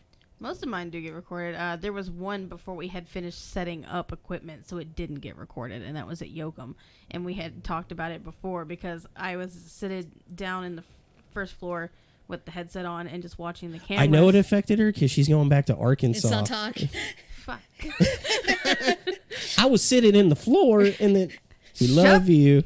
No, it was. I talked to you about it. I was in the control room. I had the headset on, and we were kind of testing the mic that you had set up on. Oh, I think you heard maternity. something walking around, right? I was hearing something making like the noise, and it was really creepy. And I said, "What's going on that floor?" Because I didn't have film yet. And you had gone up there and flipped on the camera, and we didn't see anything. And I said, well, at least we have it on recording. You said, actually, it's not recording it. And I said, shit. And that's the only one that hasn't been caught, though.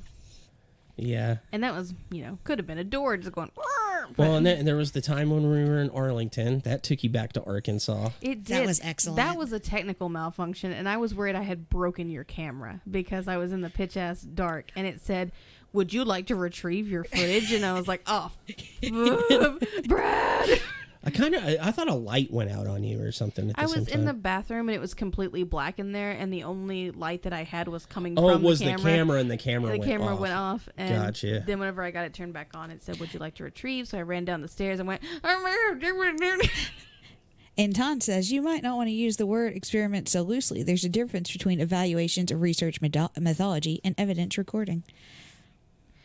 God, gotta make it so, Read it. Think. You okay, Brad? Yeah. I mean, he is right. Yeah. But, yeah, there's differences. We're just using layman's. That's there's funner. difference. I mean, when I'm talking about an experiment, I'm talking about when we set up like a controlled session of something and we're trying to get a specific thing. When we make a hypothesis. But when we just leave stuff running to try to capture evidence, that's just evidence. But but none of it's proof because there's not enough controls in any of it. It is not a controlled experiment unless we have a space to use, which is controlled. Yeah. Something that we know is soundproof, where we know the temperature and the airflow, and we know someone's not going to walk in or mess with it. It can only really truly be considered a controlled experiment if we've controlled every aspect of it to allow for only a certain amount of variables that are expected or not expected. And just any of the places we go, there's no way. That's why no one where is close to scientifically valid as you can get when you're hunting freaking ghosts. As you can get right now, I think the coolest ones we do is our orb debunking experiment. That's probably one of the most valid things. The way we do our EVPs is really good with the way we analyze frequencies. Not that it can't be contaminated, but we're ruling out more. It would be really cool to have a space though to do more controlled experiments. That would be so cool. In other words, it would be great to have a haunted lab. Yes. If someone could procure so we just have to buy a lab, lab, and then we have to murder 26 people. I volunteer as tribute. Someone procure us a haunted lab. Now, see, we can do controlled experiments with our EMF bombardment experiments with the EEG device and the infrasound bombardment and stuff like that, physical experiments to see how we can alter the environment to create a paranormal experience that's not paranormal. We can do that. But going out and doing, the field research, it's really hard to do anything that could truly be considered controlled. I don't see how that would even work.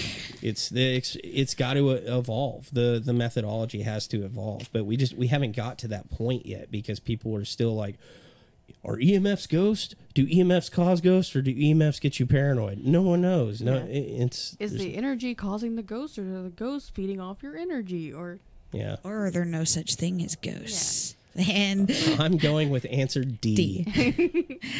Okay, bad camera technique, forgetting to document what you're seeing. Okay, I see. Okay, what I was talking about there. Because it feels like a repeat of the other one. No, I was specifically talking about our early stuff and what I see a lot of other groups do. So I think the problem is price point. We bankroll our own stuff or whatever. So a lot of local groups and stuff like that down at a certain level can only afford 1 or 2 cameras. So they don't have any static camera shots or whatever. It's a lot of it is all notice most of the evidence usually shows up on some kind of handheld, and they'll be walking around with it, kind of swinging it around. It's not focused real well, And a lot of times they're looking around the room, but they're not pointing the camera at what they're looking at. And they'll be calling around, oh, I saw something over here. And then they'll move, you know. So it's always real dodgy with the handheld stuff. And the way I started doing our things is my handheld stuff isn't necessarily trying to get evidence. That's just to document us looking for the ghosts. Like, I'm filming us when I do that. The cameras that we use to actually try to capture video evidence, they're all static cameras. But it is really rough. And it's kind of what I was getting at is a lot of people, they just get a handheld camera and they go out there and they're like, it's just point and shoot or whatever. And they just put it in auto mode and they run around. But if you have any choice in the matter, like our stuff got a lot better when your dad started helping us, because we have somebody that is an experienced camera operator that knows what they're doing. And it made a big difference in like how much stuff we started capturing significantly less bull crap on our handheld camera because somebody knew what they were doing. And I'm not bad with a camera. Like, I'm a good photographer. I'm a good video. Terrible with a camera. I'm pretty good at it, but I am admittedly like 100% self-taught, you know, and so it's not as good as somebody that is like a professional videographer. Well, yeah, Emilio says y'all are investigating and recording. The big TV shows have dedicated film crews that have more freedom with angles.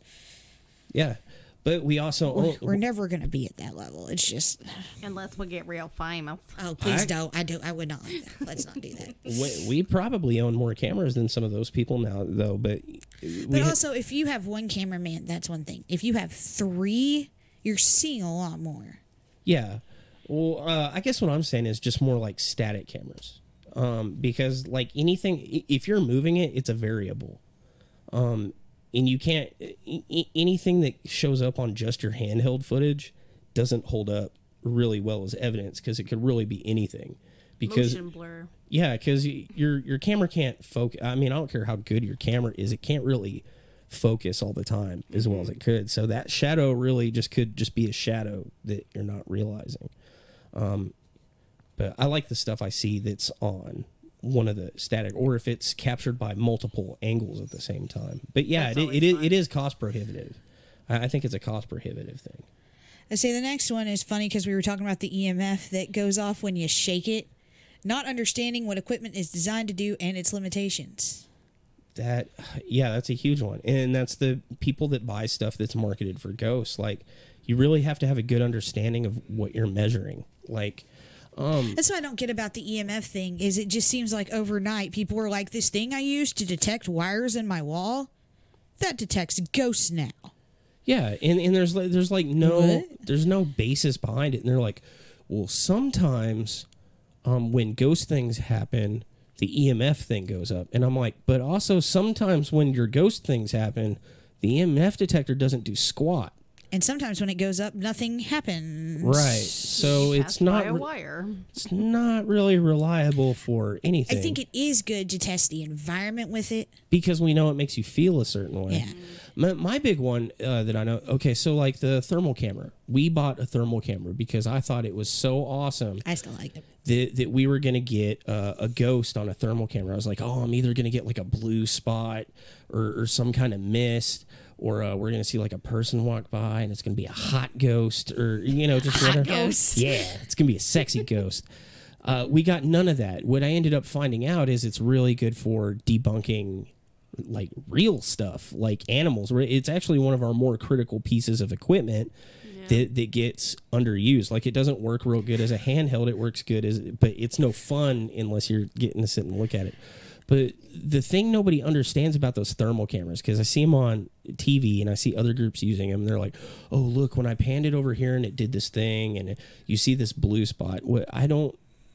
People don't take the time to invest. They don't invest their time into learning what it really does, because those thermal cameras, they're measuring surface temperature.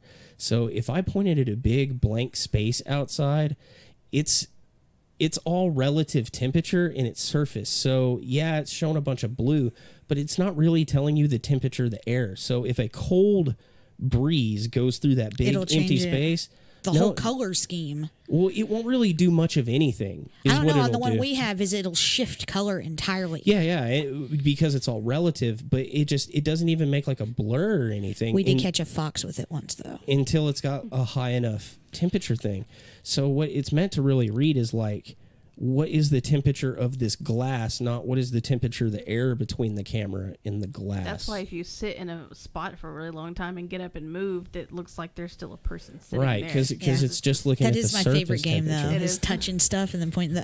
Look at the handprint. Emilio says, and turn off your cell phones with the EMF meter, not airplane mode, off, or leave the phones at base camp. That's funny, because one time we were at the jail, and we spent, like, forever chasing down this EM field, and it was because our devices had made like a triangle of like EMF, and we were just like, what? And finally we were so confused. We didn't think it was a ghost or anything. We just didn't know what was doing it. Yeah, it was so nuts. And it's really tough because your cell phone's a really good tool for like, oh, I need my questions or this or that or other.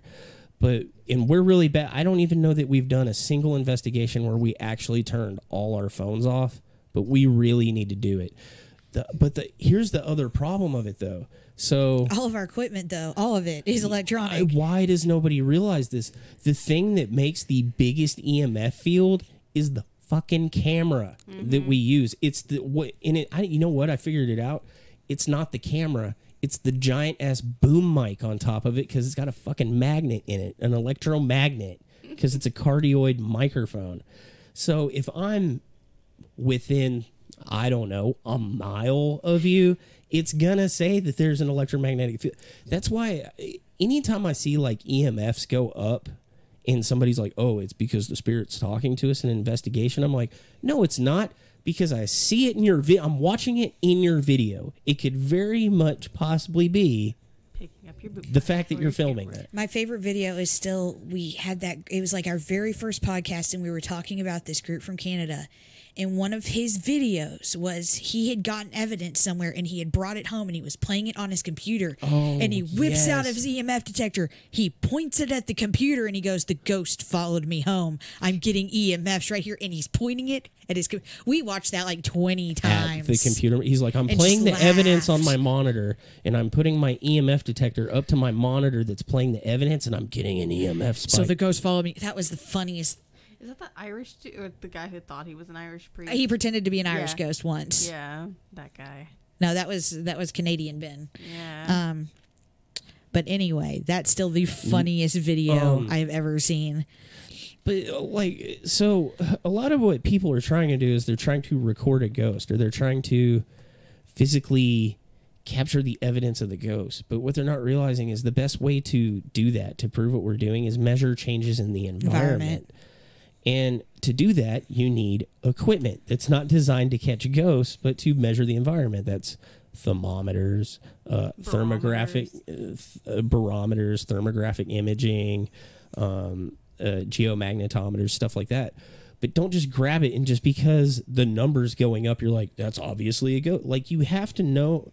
There's people that are trained to use that equipment. Like, they have to go to school, and you're just buying it off of a shelf and deciding that because the number changed, it's something paranormal, and that's what a lot of people are doing. I think and we did it in the beginning too. I think I was almost better about that at the beginning when I didn't watch ghost shows, and so I was just making it up because the first time I did any of this, like, there weren't ghost shows. I was like 16, and I just kind of had an idea and did that. I didn't have any intent with the equipment I was, of course I didn't have very much. I had, this stuff that was in my room, but I think that's almost better because I think watching the shows and stuff can really, it influenced us. I think, like, after me and Brad and Allie started doing it, I'd been watching Ghost Adventures for like a decade, so I was like, oh, we got to get all the equipment and make it do all the stuff.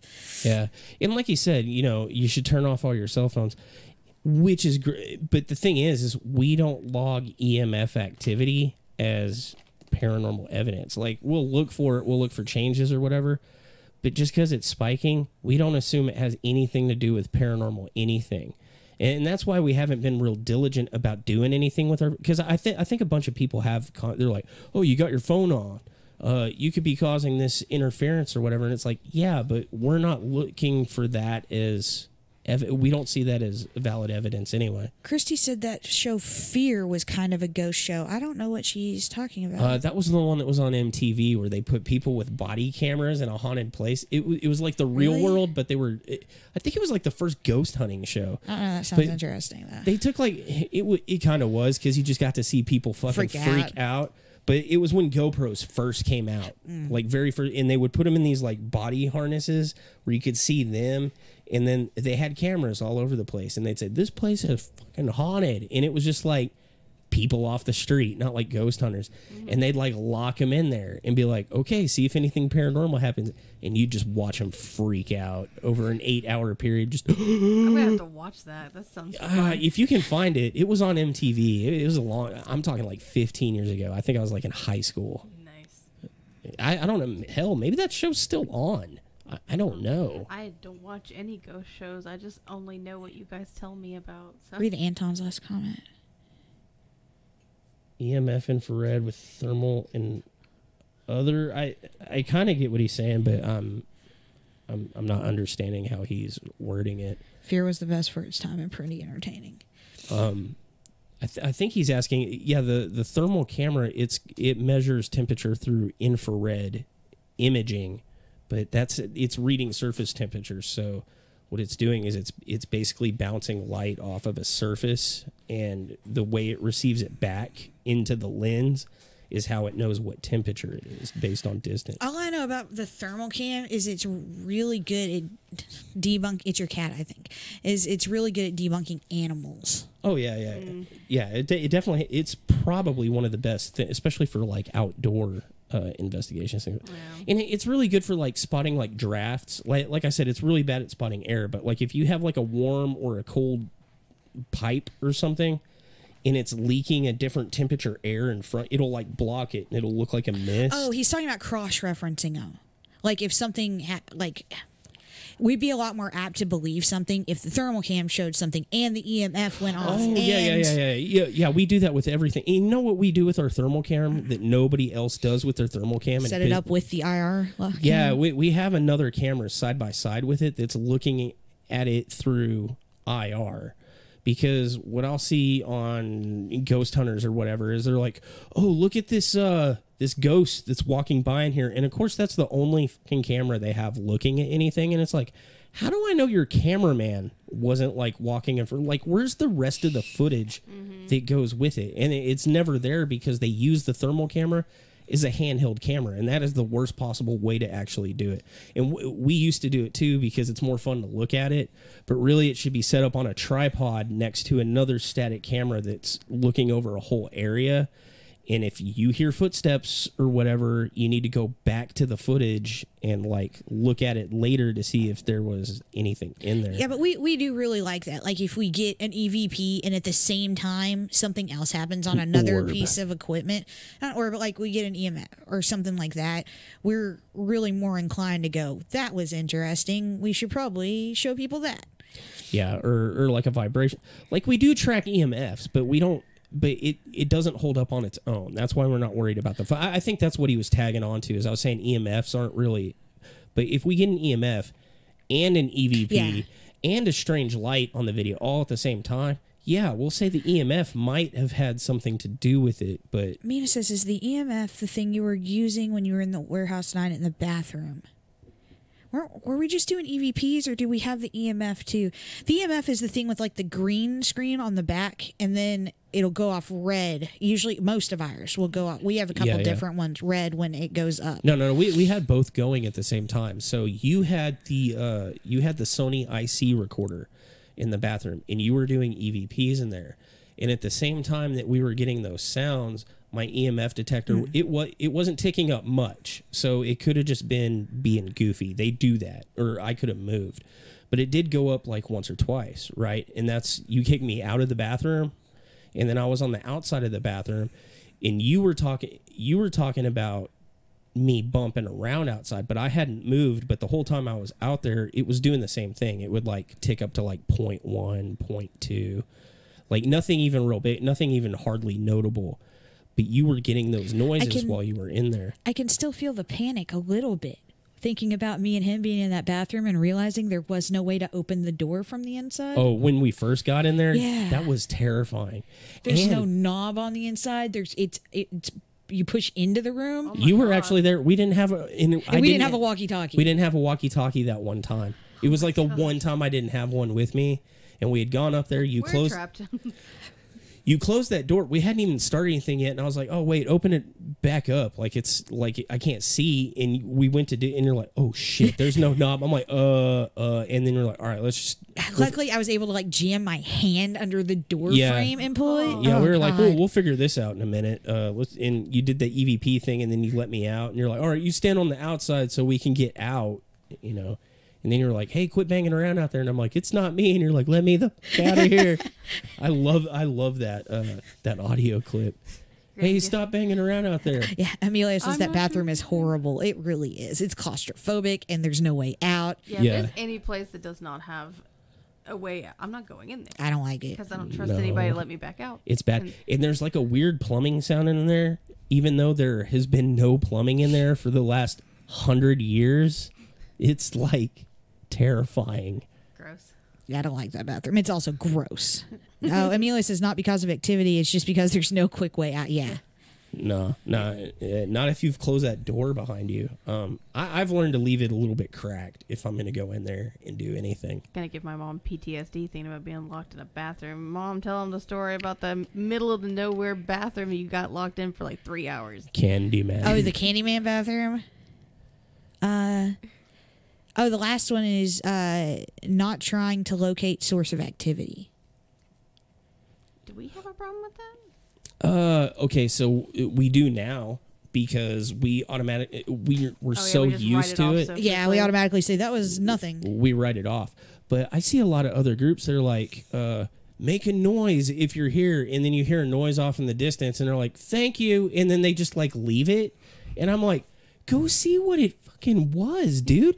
Like sometimes it's just like the other side of the room, and you hear like a click, like Nick in that one thing. He heard like a click in the back, and I understand he was startled after being up there all. Yeah. But he goes up to the camera. He's like, "Get the fuck up here! Get up here now!" Blah blah blah. But he never like went back to where the sound came from to see like what it like was it a dish that just settled in the sink? I feel bad Or- for him though because he was very alone. Like I'm talking very alone. That is a huge house, man. He was like far away. I guess that we have done that then because I remember watching some of our older videos and there's been times where you guys will hear a noise that sounds scary and instead of going to investigate what it is, you just backtrack out of there, and the whole time I'm thinking, I want to know what that was. Put And people- yourself in danger for me. Okay, so Well, and people got mad at me about the needful things thing, but I legitimately thought someone had come in that back door because it wasn't locked. And I was convinced that someone had come in to rob the place and that if they knew I was there, I was going to get hurt. I noticed it depends on the location we're at, especially like if we're in a location that we're familiar with, we won't go check it. Like if we're we hit like this weird uncanny valley. So like when we first started doing it, we would hear like a noise in the back of Kyle, and we're like, "All right, let's pack up the car. It's time to go. It's time to go." Time. Right? And then we got where we were used to the place, and we had at some point heard the noise and figured out what causes it. And so every time we heard that noise again, it didn't bother us anymore. But we never went to go double check that was still the thing making that noise. Yeah. Mainly it was the the wind chime. The wind chimes and those trees that pop. Yeah. The popping trees. We never go back and check that. And we're like, okay, that's debunked. That's not scary anymore, and we don't go check it anymore. But if it's a place we're completely unfamiliar with, like Needful Thing, that was the first time we were in Needful Things, I think. I don't know. All I knew is that y'all were on the other side of town and I was about to be murdered. I used to get more unsettled in places that are in like towns because I just assume that it's people being creepy. That's what's scary. Like, if I Meanwhile- had been somewhere in the middle of nowhere, I think I would have been less freaked out. But we Yeah. were, like, right next to the square in Granbury. There had been, like, stuff going on in the square, and I was convinced that someone had broke into this. Well, broke in. We left the door unlocked. But, yeah, I really thought that I was going to get murdered with an antique. And it also depends on how many of us are there at the time that the thing is heard. So like if you're there by yourself and you hear like a physical sound, like somebody broke in, it probably isn't a good idea to go investigate because, 1 out of 100 times it's going to be somebody broke in. You're going to get murdered. But if there's more than one of us, then we usually need to we're always pretty check it out. Usually we're pretty good about like we'll both start to backtrack and then one of us will be like, no, this is why we're here. We're supposed to investigate the noise, and we're arguing the whole time about that's how they all die in the movie. Is there like you never have a flashback to the horror movie where like, let's go check the noise, and then everyone, don't you feel stupid being that person ever? I always think that I need to satiate my curiosity, and if I die, so be it. I'm not okay with it. Well, what's funny is I watch the horror movie and you hear the like in the back and they're like, Billy? You home, Billy? Billy? We should go check on Billy. Let's split up. And I'm like at home watching. I'm like, what are you doing? Wouldn't he go, yeah? You're fucking stupid. Why are you doing that? Get in the car. Leave. Billy's dead. Billy's totally dead. But then we're at the investigation and we hear the thing in the back and we're like, we should go. Is anybody there? But that's what we're there Talk for. Ghost. We're there to let's record split up and go check on it. Julie says, Katie and I went to Needful Things to explore after the video. That place is so close, I felt like I was going to suffocate. Yeah, it is not a spacious area.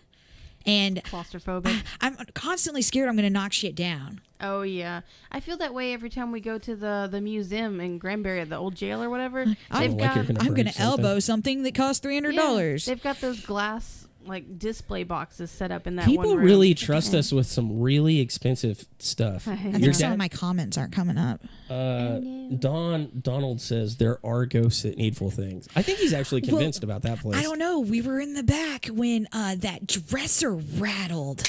I don't know why I forgot about that. And I about lost my mind because I went back there and I jumped up and down in front of this dresser and could not for the life of me make that noise. Make it move at all. Well, you know what? Like the ending shot of that episode is you just staring into that mirror, just like because you were like freaked. You're like, dude, because I've got video of it. I got video right after it happened. I just happened to walk in, and there's just a little bit of it, but you can see the motion light just wobbling, like that thing was gonna like fall over.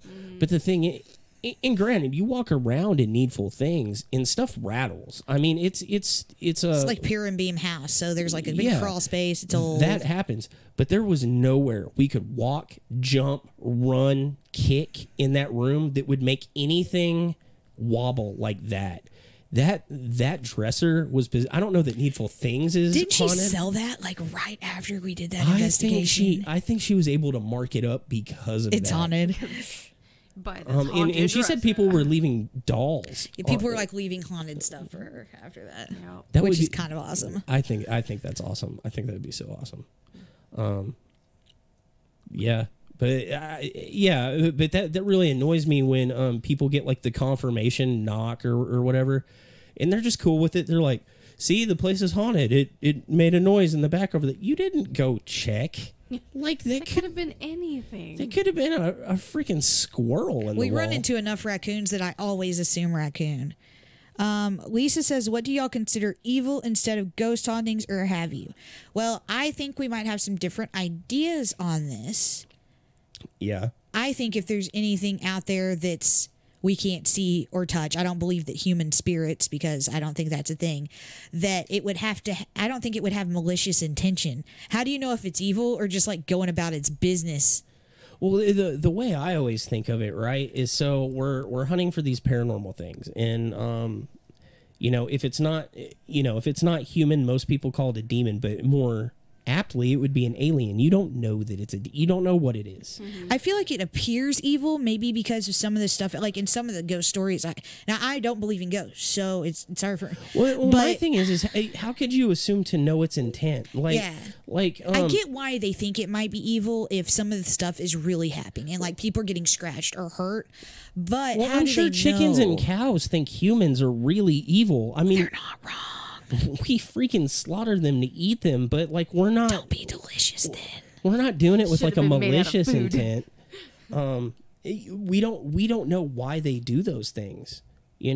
Maybe okay. So like one of the things is demons feed on fear, right? So they do things to scare us. Well, maybe maybe that's true. Maybe they do feed on that fearful energy, but maybe they don't like doing it. That makes me think of Monsters, Inc., where they're exactly, harvesting the kids' terror. I don't think they were being malicious in particular. They just needed electricity. And they thought it was kind of funny. And then at the end, they figure out the laughter works, and so they go with it. And then you've seen that movie. Yeah. Okay. That's an adorable movie. I want to watch Monsters, Inc. We used to call our neighbor her little girl Boo because she just show up randomly. And she wouldn't talk. Yeah. But...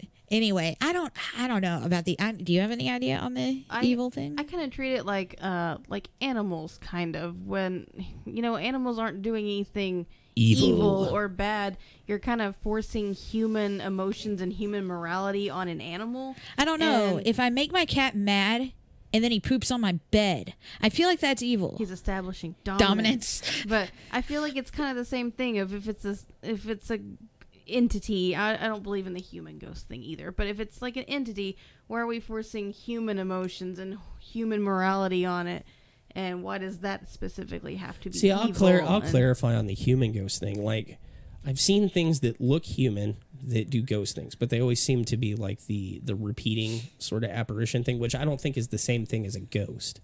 I think that's like a recording thing sort of deal. Stone tape theory. No, sorry, I just wanted to say it. I know. Yeah, well, that's what everybody else recognizes. That, and those are the things I think are human, or like it's an imprint of a human, but it's not that person there anymore. Mm-hmm. It's just an image of it. I like the imprint theory. It's fun. The things we run into that seem to be able to like talk back or answer questions, it's very rare anyway. Anything interactive, and it's debatable. But anything that seems like it's actually trying to interact with us. There's no science behind this, but it doesn't seem human. It seems like something doing its best impression of human. Or maybe it's just close. At least it says, but possessions are evil, right? I don't actually believe in... Do you? Do you believe in possessions? I don't. I'm not sure if any of us are... I used to, but after doing this a long time, every single case where somebody has talked to me about it, where they've experienced it, like we know more about mental health now. It seems like a psychological reaction. It seems like there's a lot of other factors in it, and then when I look at like past cases, like, and I just review like what's available out there, it still doesn't seem like there's enough data out there to suggest it's really a paranormal entity. Yeah. Now I say that, and then one of these times we're going to actually run into it, and then I'm going to feel really bad. If we do, we'll but change our opinion real fast. Yeah. Yeah. I mean, the biggest thing, the closest thing I have in relation to it is the story of the greenhouse, which if you've read anything, but I mean, he also drank heavily, so maybe it was just alcoholism, or maybe he had an undiagnosed mental health issue, or you never know. Or maybe somebody has like a multiple personality or schizophrenia, and they actually do believe that they are possessed by somebody else because they don't feel like they're in their body. I think belief is very strong. Yeah.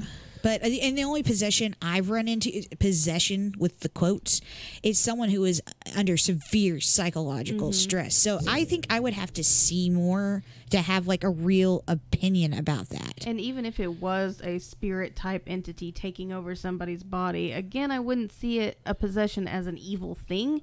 Maybe they're trying to be human. Maybe they want to experience what it's like to be human. Maybe they don't know what they're doing. Maybe they don't understand. Know. Yeah. Maybe like we can't see ghosts. Maybe they can't see us. They don't know that that's a thing. Maybe they think we're not real. You have to have a moral code and an understanding of good and evil to be evil. Yeah. Right. And again, if I'm treating them like an alien animal type thing, the morality thing is not there. Okay, if you kick over an anthill, are you evil?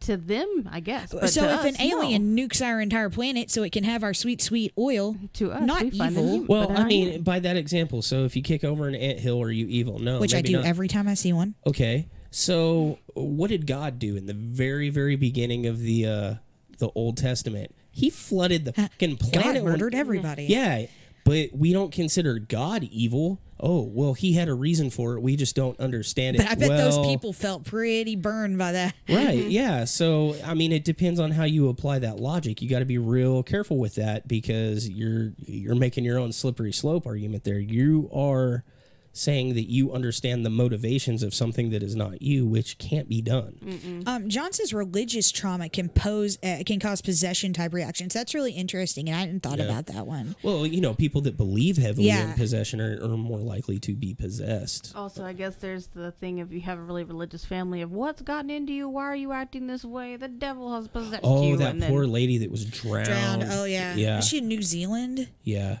Yeah, that was a really good documentary that they did. Because her family thought they were helping. I have not seen that one. You'll have to tell me about it. It's brutal. Oh yeah, you'll find yourself being really mad, but you'll find yourself. Most documentaries make me so mad.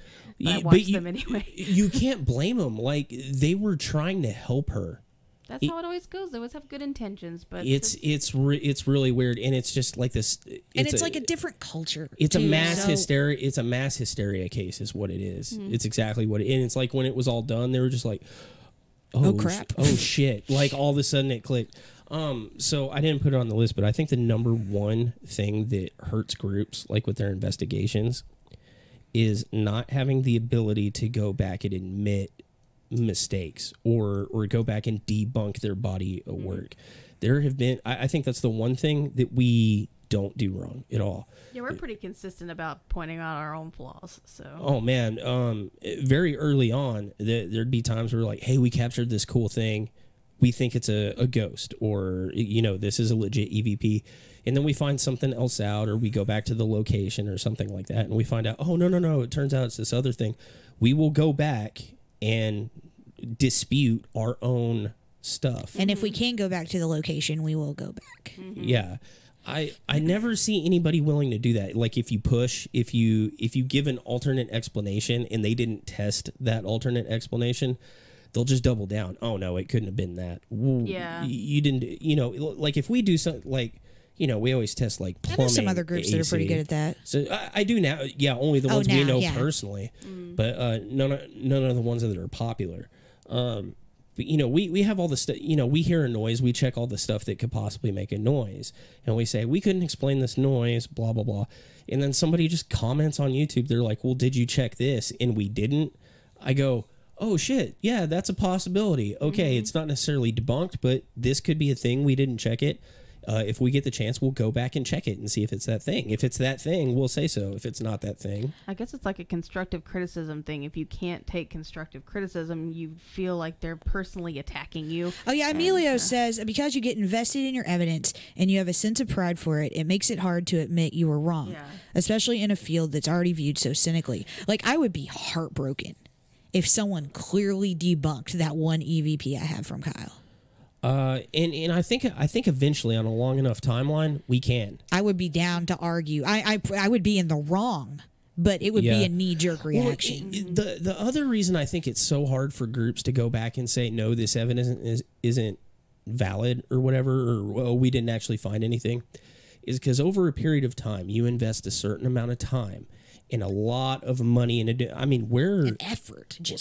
We're probably $10,000 or more in the hole in this hobby. At least I am, just in buying equipment, securing locations, stuff like that. We have spent a lot of money. We have spent a lot of time doing this.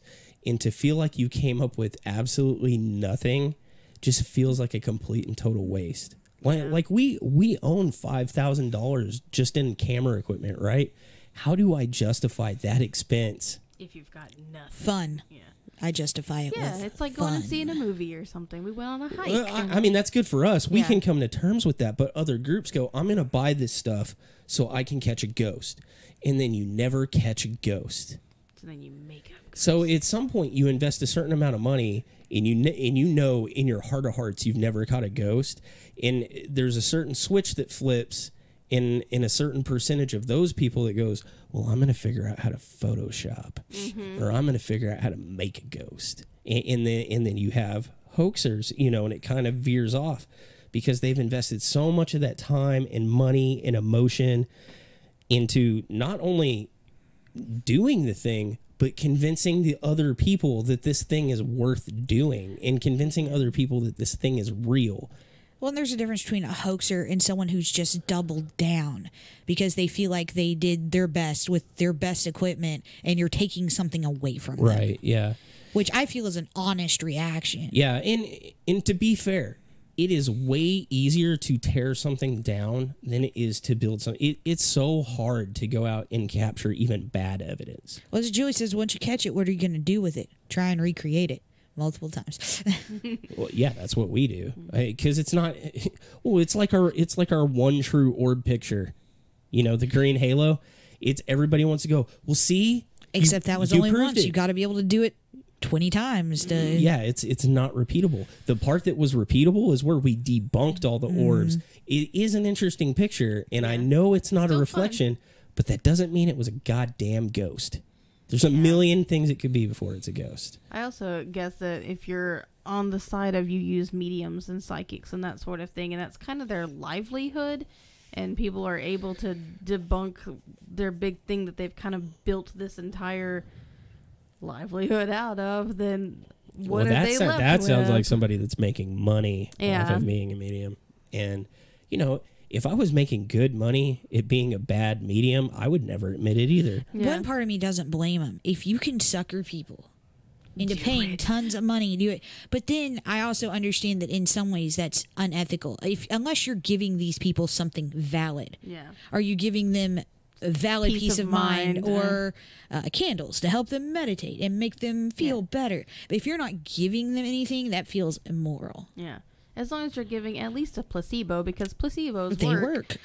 Yeah, you have to at least be giving hope and some kind of relief for it to be valid. Yeah. Because otherwise, you're just at least then you can just be a therapist in disguise. Yeah. That's what you're doing. And you're actually charging less. Yeah. If you'll notice on our business card, it says peer counseling. That's in place of psychic advice. Oh, yeah, Julie says hope. Yeah, that feels like something you can sell. It's a commodity. That's fine to me. But I mean, you had that house where somebody convinced them Satan was trying to kill their baby, and you basically went in and gave them peace of mind. And yeah, we did an investigation, and then we did peer counseling. That felt nice. Yeah, they were able to move back and have their life It would have been back. nice to get paid for that. It would have been real nice if someone hadn't gone in there and ruined their entire life for free. He didn't even get paid. You know, that's a weird satisfaction that, I mean, I guess you just said you did too, but it's a weird, unexpected satisfaction that I've got from doing this. And it's such a silly thing for me to feel satisfaction over because I don't even believe in ghosts. Well, like, I feel went proud in of and it. Convinced someone that their house wasn't haunted, and I feel good about that. I feel really weird. Yeah, it's just a weird feeling. It's like this. It started off as kind of like a hobby sort of deal, and it's really kind of silly, and we have fun with it or whatever. But every now and then, like, I can say we've legitimately helped somebody with this nonsense. It's nonsense. We go hunt for dead people. We go hunt for dead people, and people are like, "You made my life better, thank you." And I'm like, what? Well, we go in there and we unearth that they've actually got like trauma and that they have problems at home, and then we help them figure out what their problems are. Sometimes we find out their toaster is just broken. Yeah, their toaster's just broken. Our advice is you should probably buy a new toaster and get your construction finished. And they're like, I should probably buy a new toaster and get my construction finished. And I'm like, I feel like we did something really valuable. We did good today. Way to go, guys. Pat on the back, yeah. Sometimes we're so bored we play with kitties and tell people to buy new toasters and just get over it. You know, if there's a kitty, ghost on over. Ghost on under. Ghost on over. Or a raccoon. Or a... Look, I just wanted to pet the raccoon. We found an armadillo today. Oh, I got really close to it. I took a picture. I'll show you later. Yes. And a squirrel. It was not remotely scared of us. It was just like, hey, guys. And a very brave squirrel. Any animal that is willing to come up to me that doesn't want to eat me, all my attention is on them now. Yeah. But fine. Anyway, so yeah, we've done a lot wrong through our ghost hunting career. But we have improved. We have improved, and we're we going will to continue to do more wrong. Yeah, we're going to find new ways to mess up. Everybody will. Yeah. But I think the most important thing to take away from all this, I think what I was saying was what my last point was. It's okay to mess up. Just don't pretend you're fucking infallible. Don't double down on that thing you got 6 years ago. I believe in ghosts because of this one thing.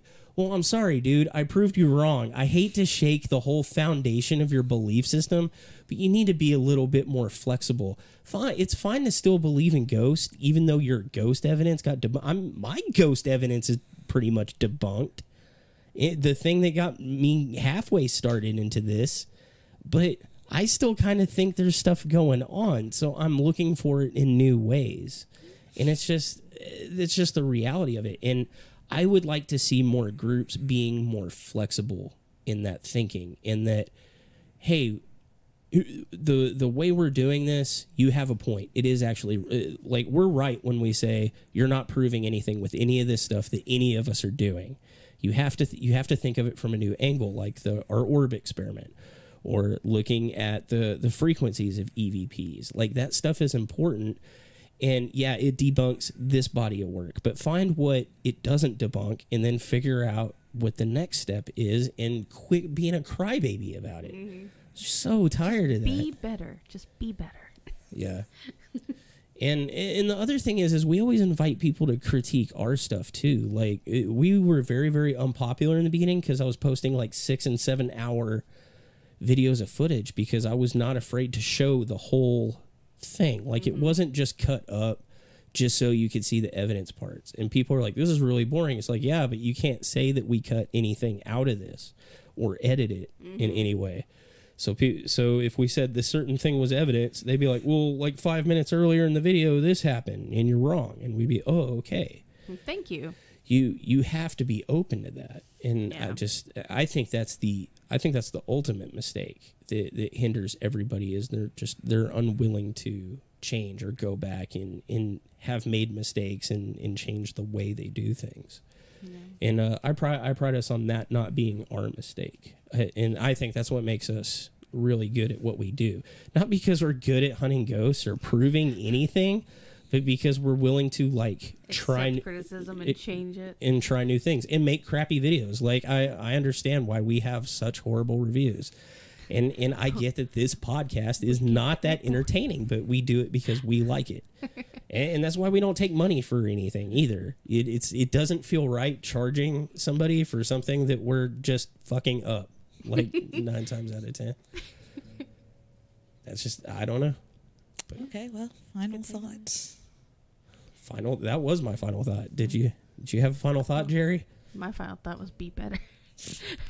Okay. If you haven't been by the website, go check out the website. Like we have improved the way our blog system, all that works. And if you have a group or you work in paranormal or you sell oddity, like if you sell incense for witches or something, like anything that's like loosely related to the paranormal field or whatever, and you want like your business listed or your services listed or whatever, we have an affiliates page now, and you can send us a message, and I'll tell you what kind of info. We'll need an image, and then I'll tell you what info we need so that we can post you guys up. And then if you have any input for things that you think should go into the ethics draft that I'm starting to come up with, please message me that stuff because I want to look over it. I'm looking for input from other people in the community because I want this to be like a unionized sort of thing, where because the other idea behind it is the other thing is it's now more popular than ever that places are like, hey, you can come investigate for $100 for the weekend or $1,000 for the weekend or $600, and it's like all over the map. And a lot of it is way overpriced. A lot of it's like way underpriced. The other thing I want to do is kind of throw out some numbers that we think are like fair numbers for getting to investigate certain types of property and stuff like that. Because like, I don't think it's like there's a place I want to do over in Mineral Wells real bad. But she wants almost like $1,000 to go spend 4 to 6 hours in there.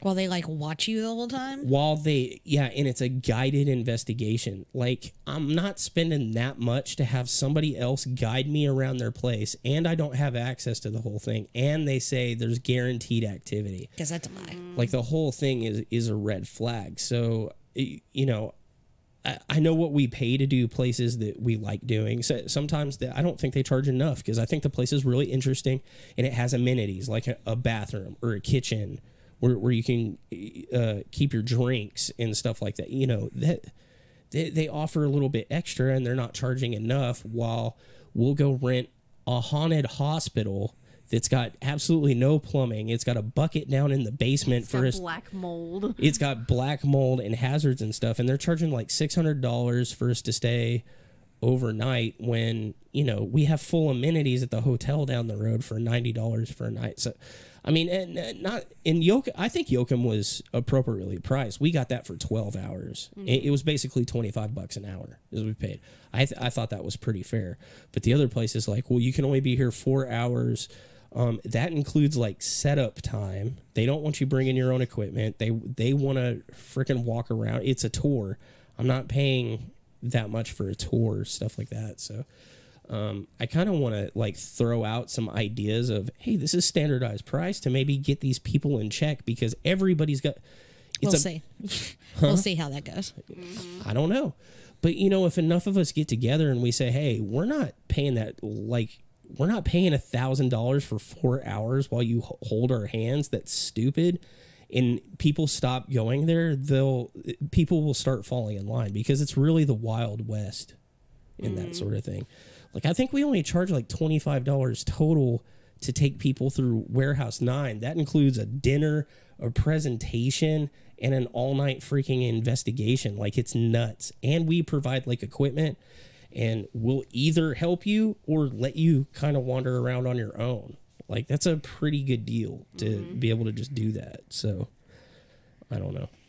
But anyway, if anybody's got any input on that, send me some private messages on that. But I'm going to be working on that over the next couple of weeks and getting with some other people. Tell her, no, we do not accept donations. No, we don't accept donations. We do not accept donations. We just I had an extensive conversation about that on my other interview too. They're like, it feels wrong to take money. That's why. He was trying so hard to convince me that we needed to take people's money. He's like, well, you guys offer a service. Y'all make people feel better. I'm like, man, you don't understand. The minute we take $1 from anybody, anything we do is just completely invalidated. I like what Emilio just... His apartment's haunted. We can stay there, you know, for $500. He needs rent. Charge that ghost rent, man. Pay your dues, you slacker. Well, thanks for watching. Yeah, everybody have a excellent weekend. We'll try to be back next week. I don't know. Maybe we're doing a Strictly Sickly. I'm not sure. I don't know. I'm kind of putting that off. I don't know. Are you? Boo. Boo. Are you not sick enough for Strictly Sickly? I was going to do one on arthritis, but that's a lot of research, and I haven't felt like it. Do work. So if we're being honest here, it seems like a lot of work. We can try a different episode. It's fine. I don't know. We'll see. I'll talk about it with Allie and everybody. I don't know. I feel like this podcast was a little bit dry. This was just another one of those. It's also been almost 2.5 hours. So. Oh, really? Yeah. Well, it wasn't as entertaining as I think we usually are, but we're never entertaining. I don't know what you're talking about. I've got a lot of topics like listed out that I want to cover, so we'll probably try to do something next week on one or the other shows, and then we actually have like an investigation coming up that I have to schedule with Sam. So actually, me and you need to see about getting with Sam this weekend to see if we can get something scheduled out, because that one's going to be interesting. Anyway, so everybody have a good weekend. Everybody stay safe. Enjoy Labor Day. Hope everybody's got Monday off. Don't get arrested trespassing. Don't be in large groups, but you know no one listens to Oh, yeah. It's also proven that ghosts carry COVID, because people are dying of COVID and they're becoming ghosts. And then all the ghosts hang out in the big groups, so, you know, stay within groups. And they take the COVID over to the spirit world. And ghosts also, they don't wear masks. Yep. They're against it. They're rude. Don't they wear hoods? No. They did until COVID came around, and now they're just bare-mouthed everywhere. Fucking bare mouth ghosts. Just mouth breathing EVP machines. Sounds moist. Okay. All right. Everybody have a great weekend. I gotta find the thing. Oh my god, I'm gonna wait forever. Don't turn it off, just let her wave.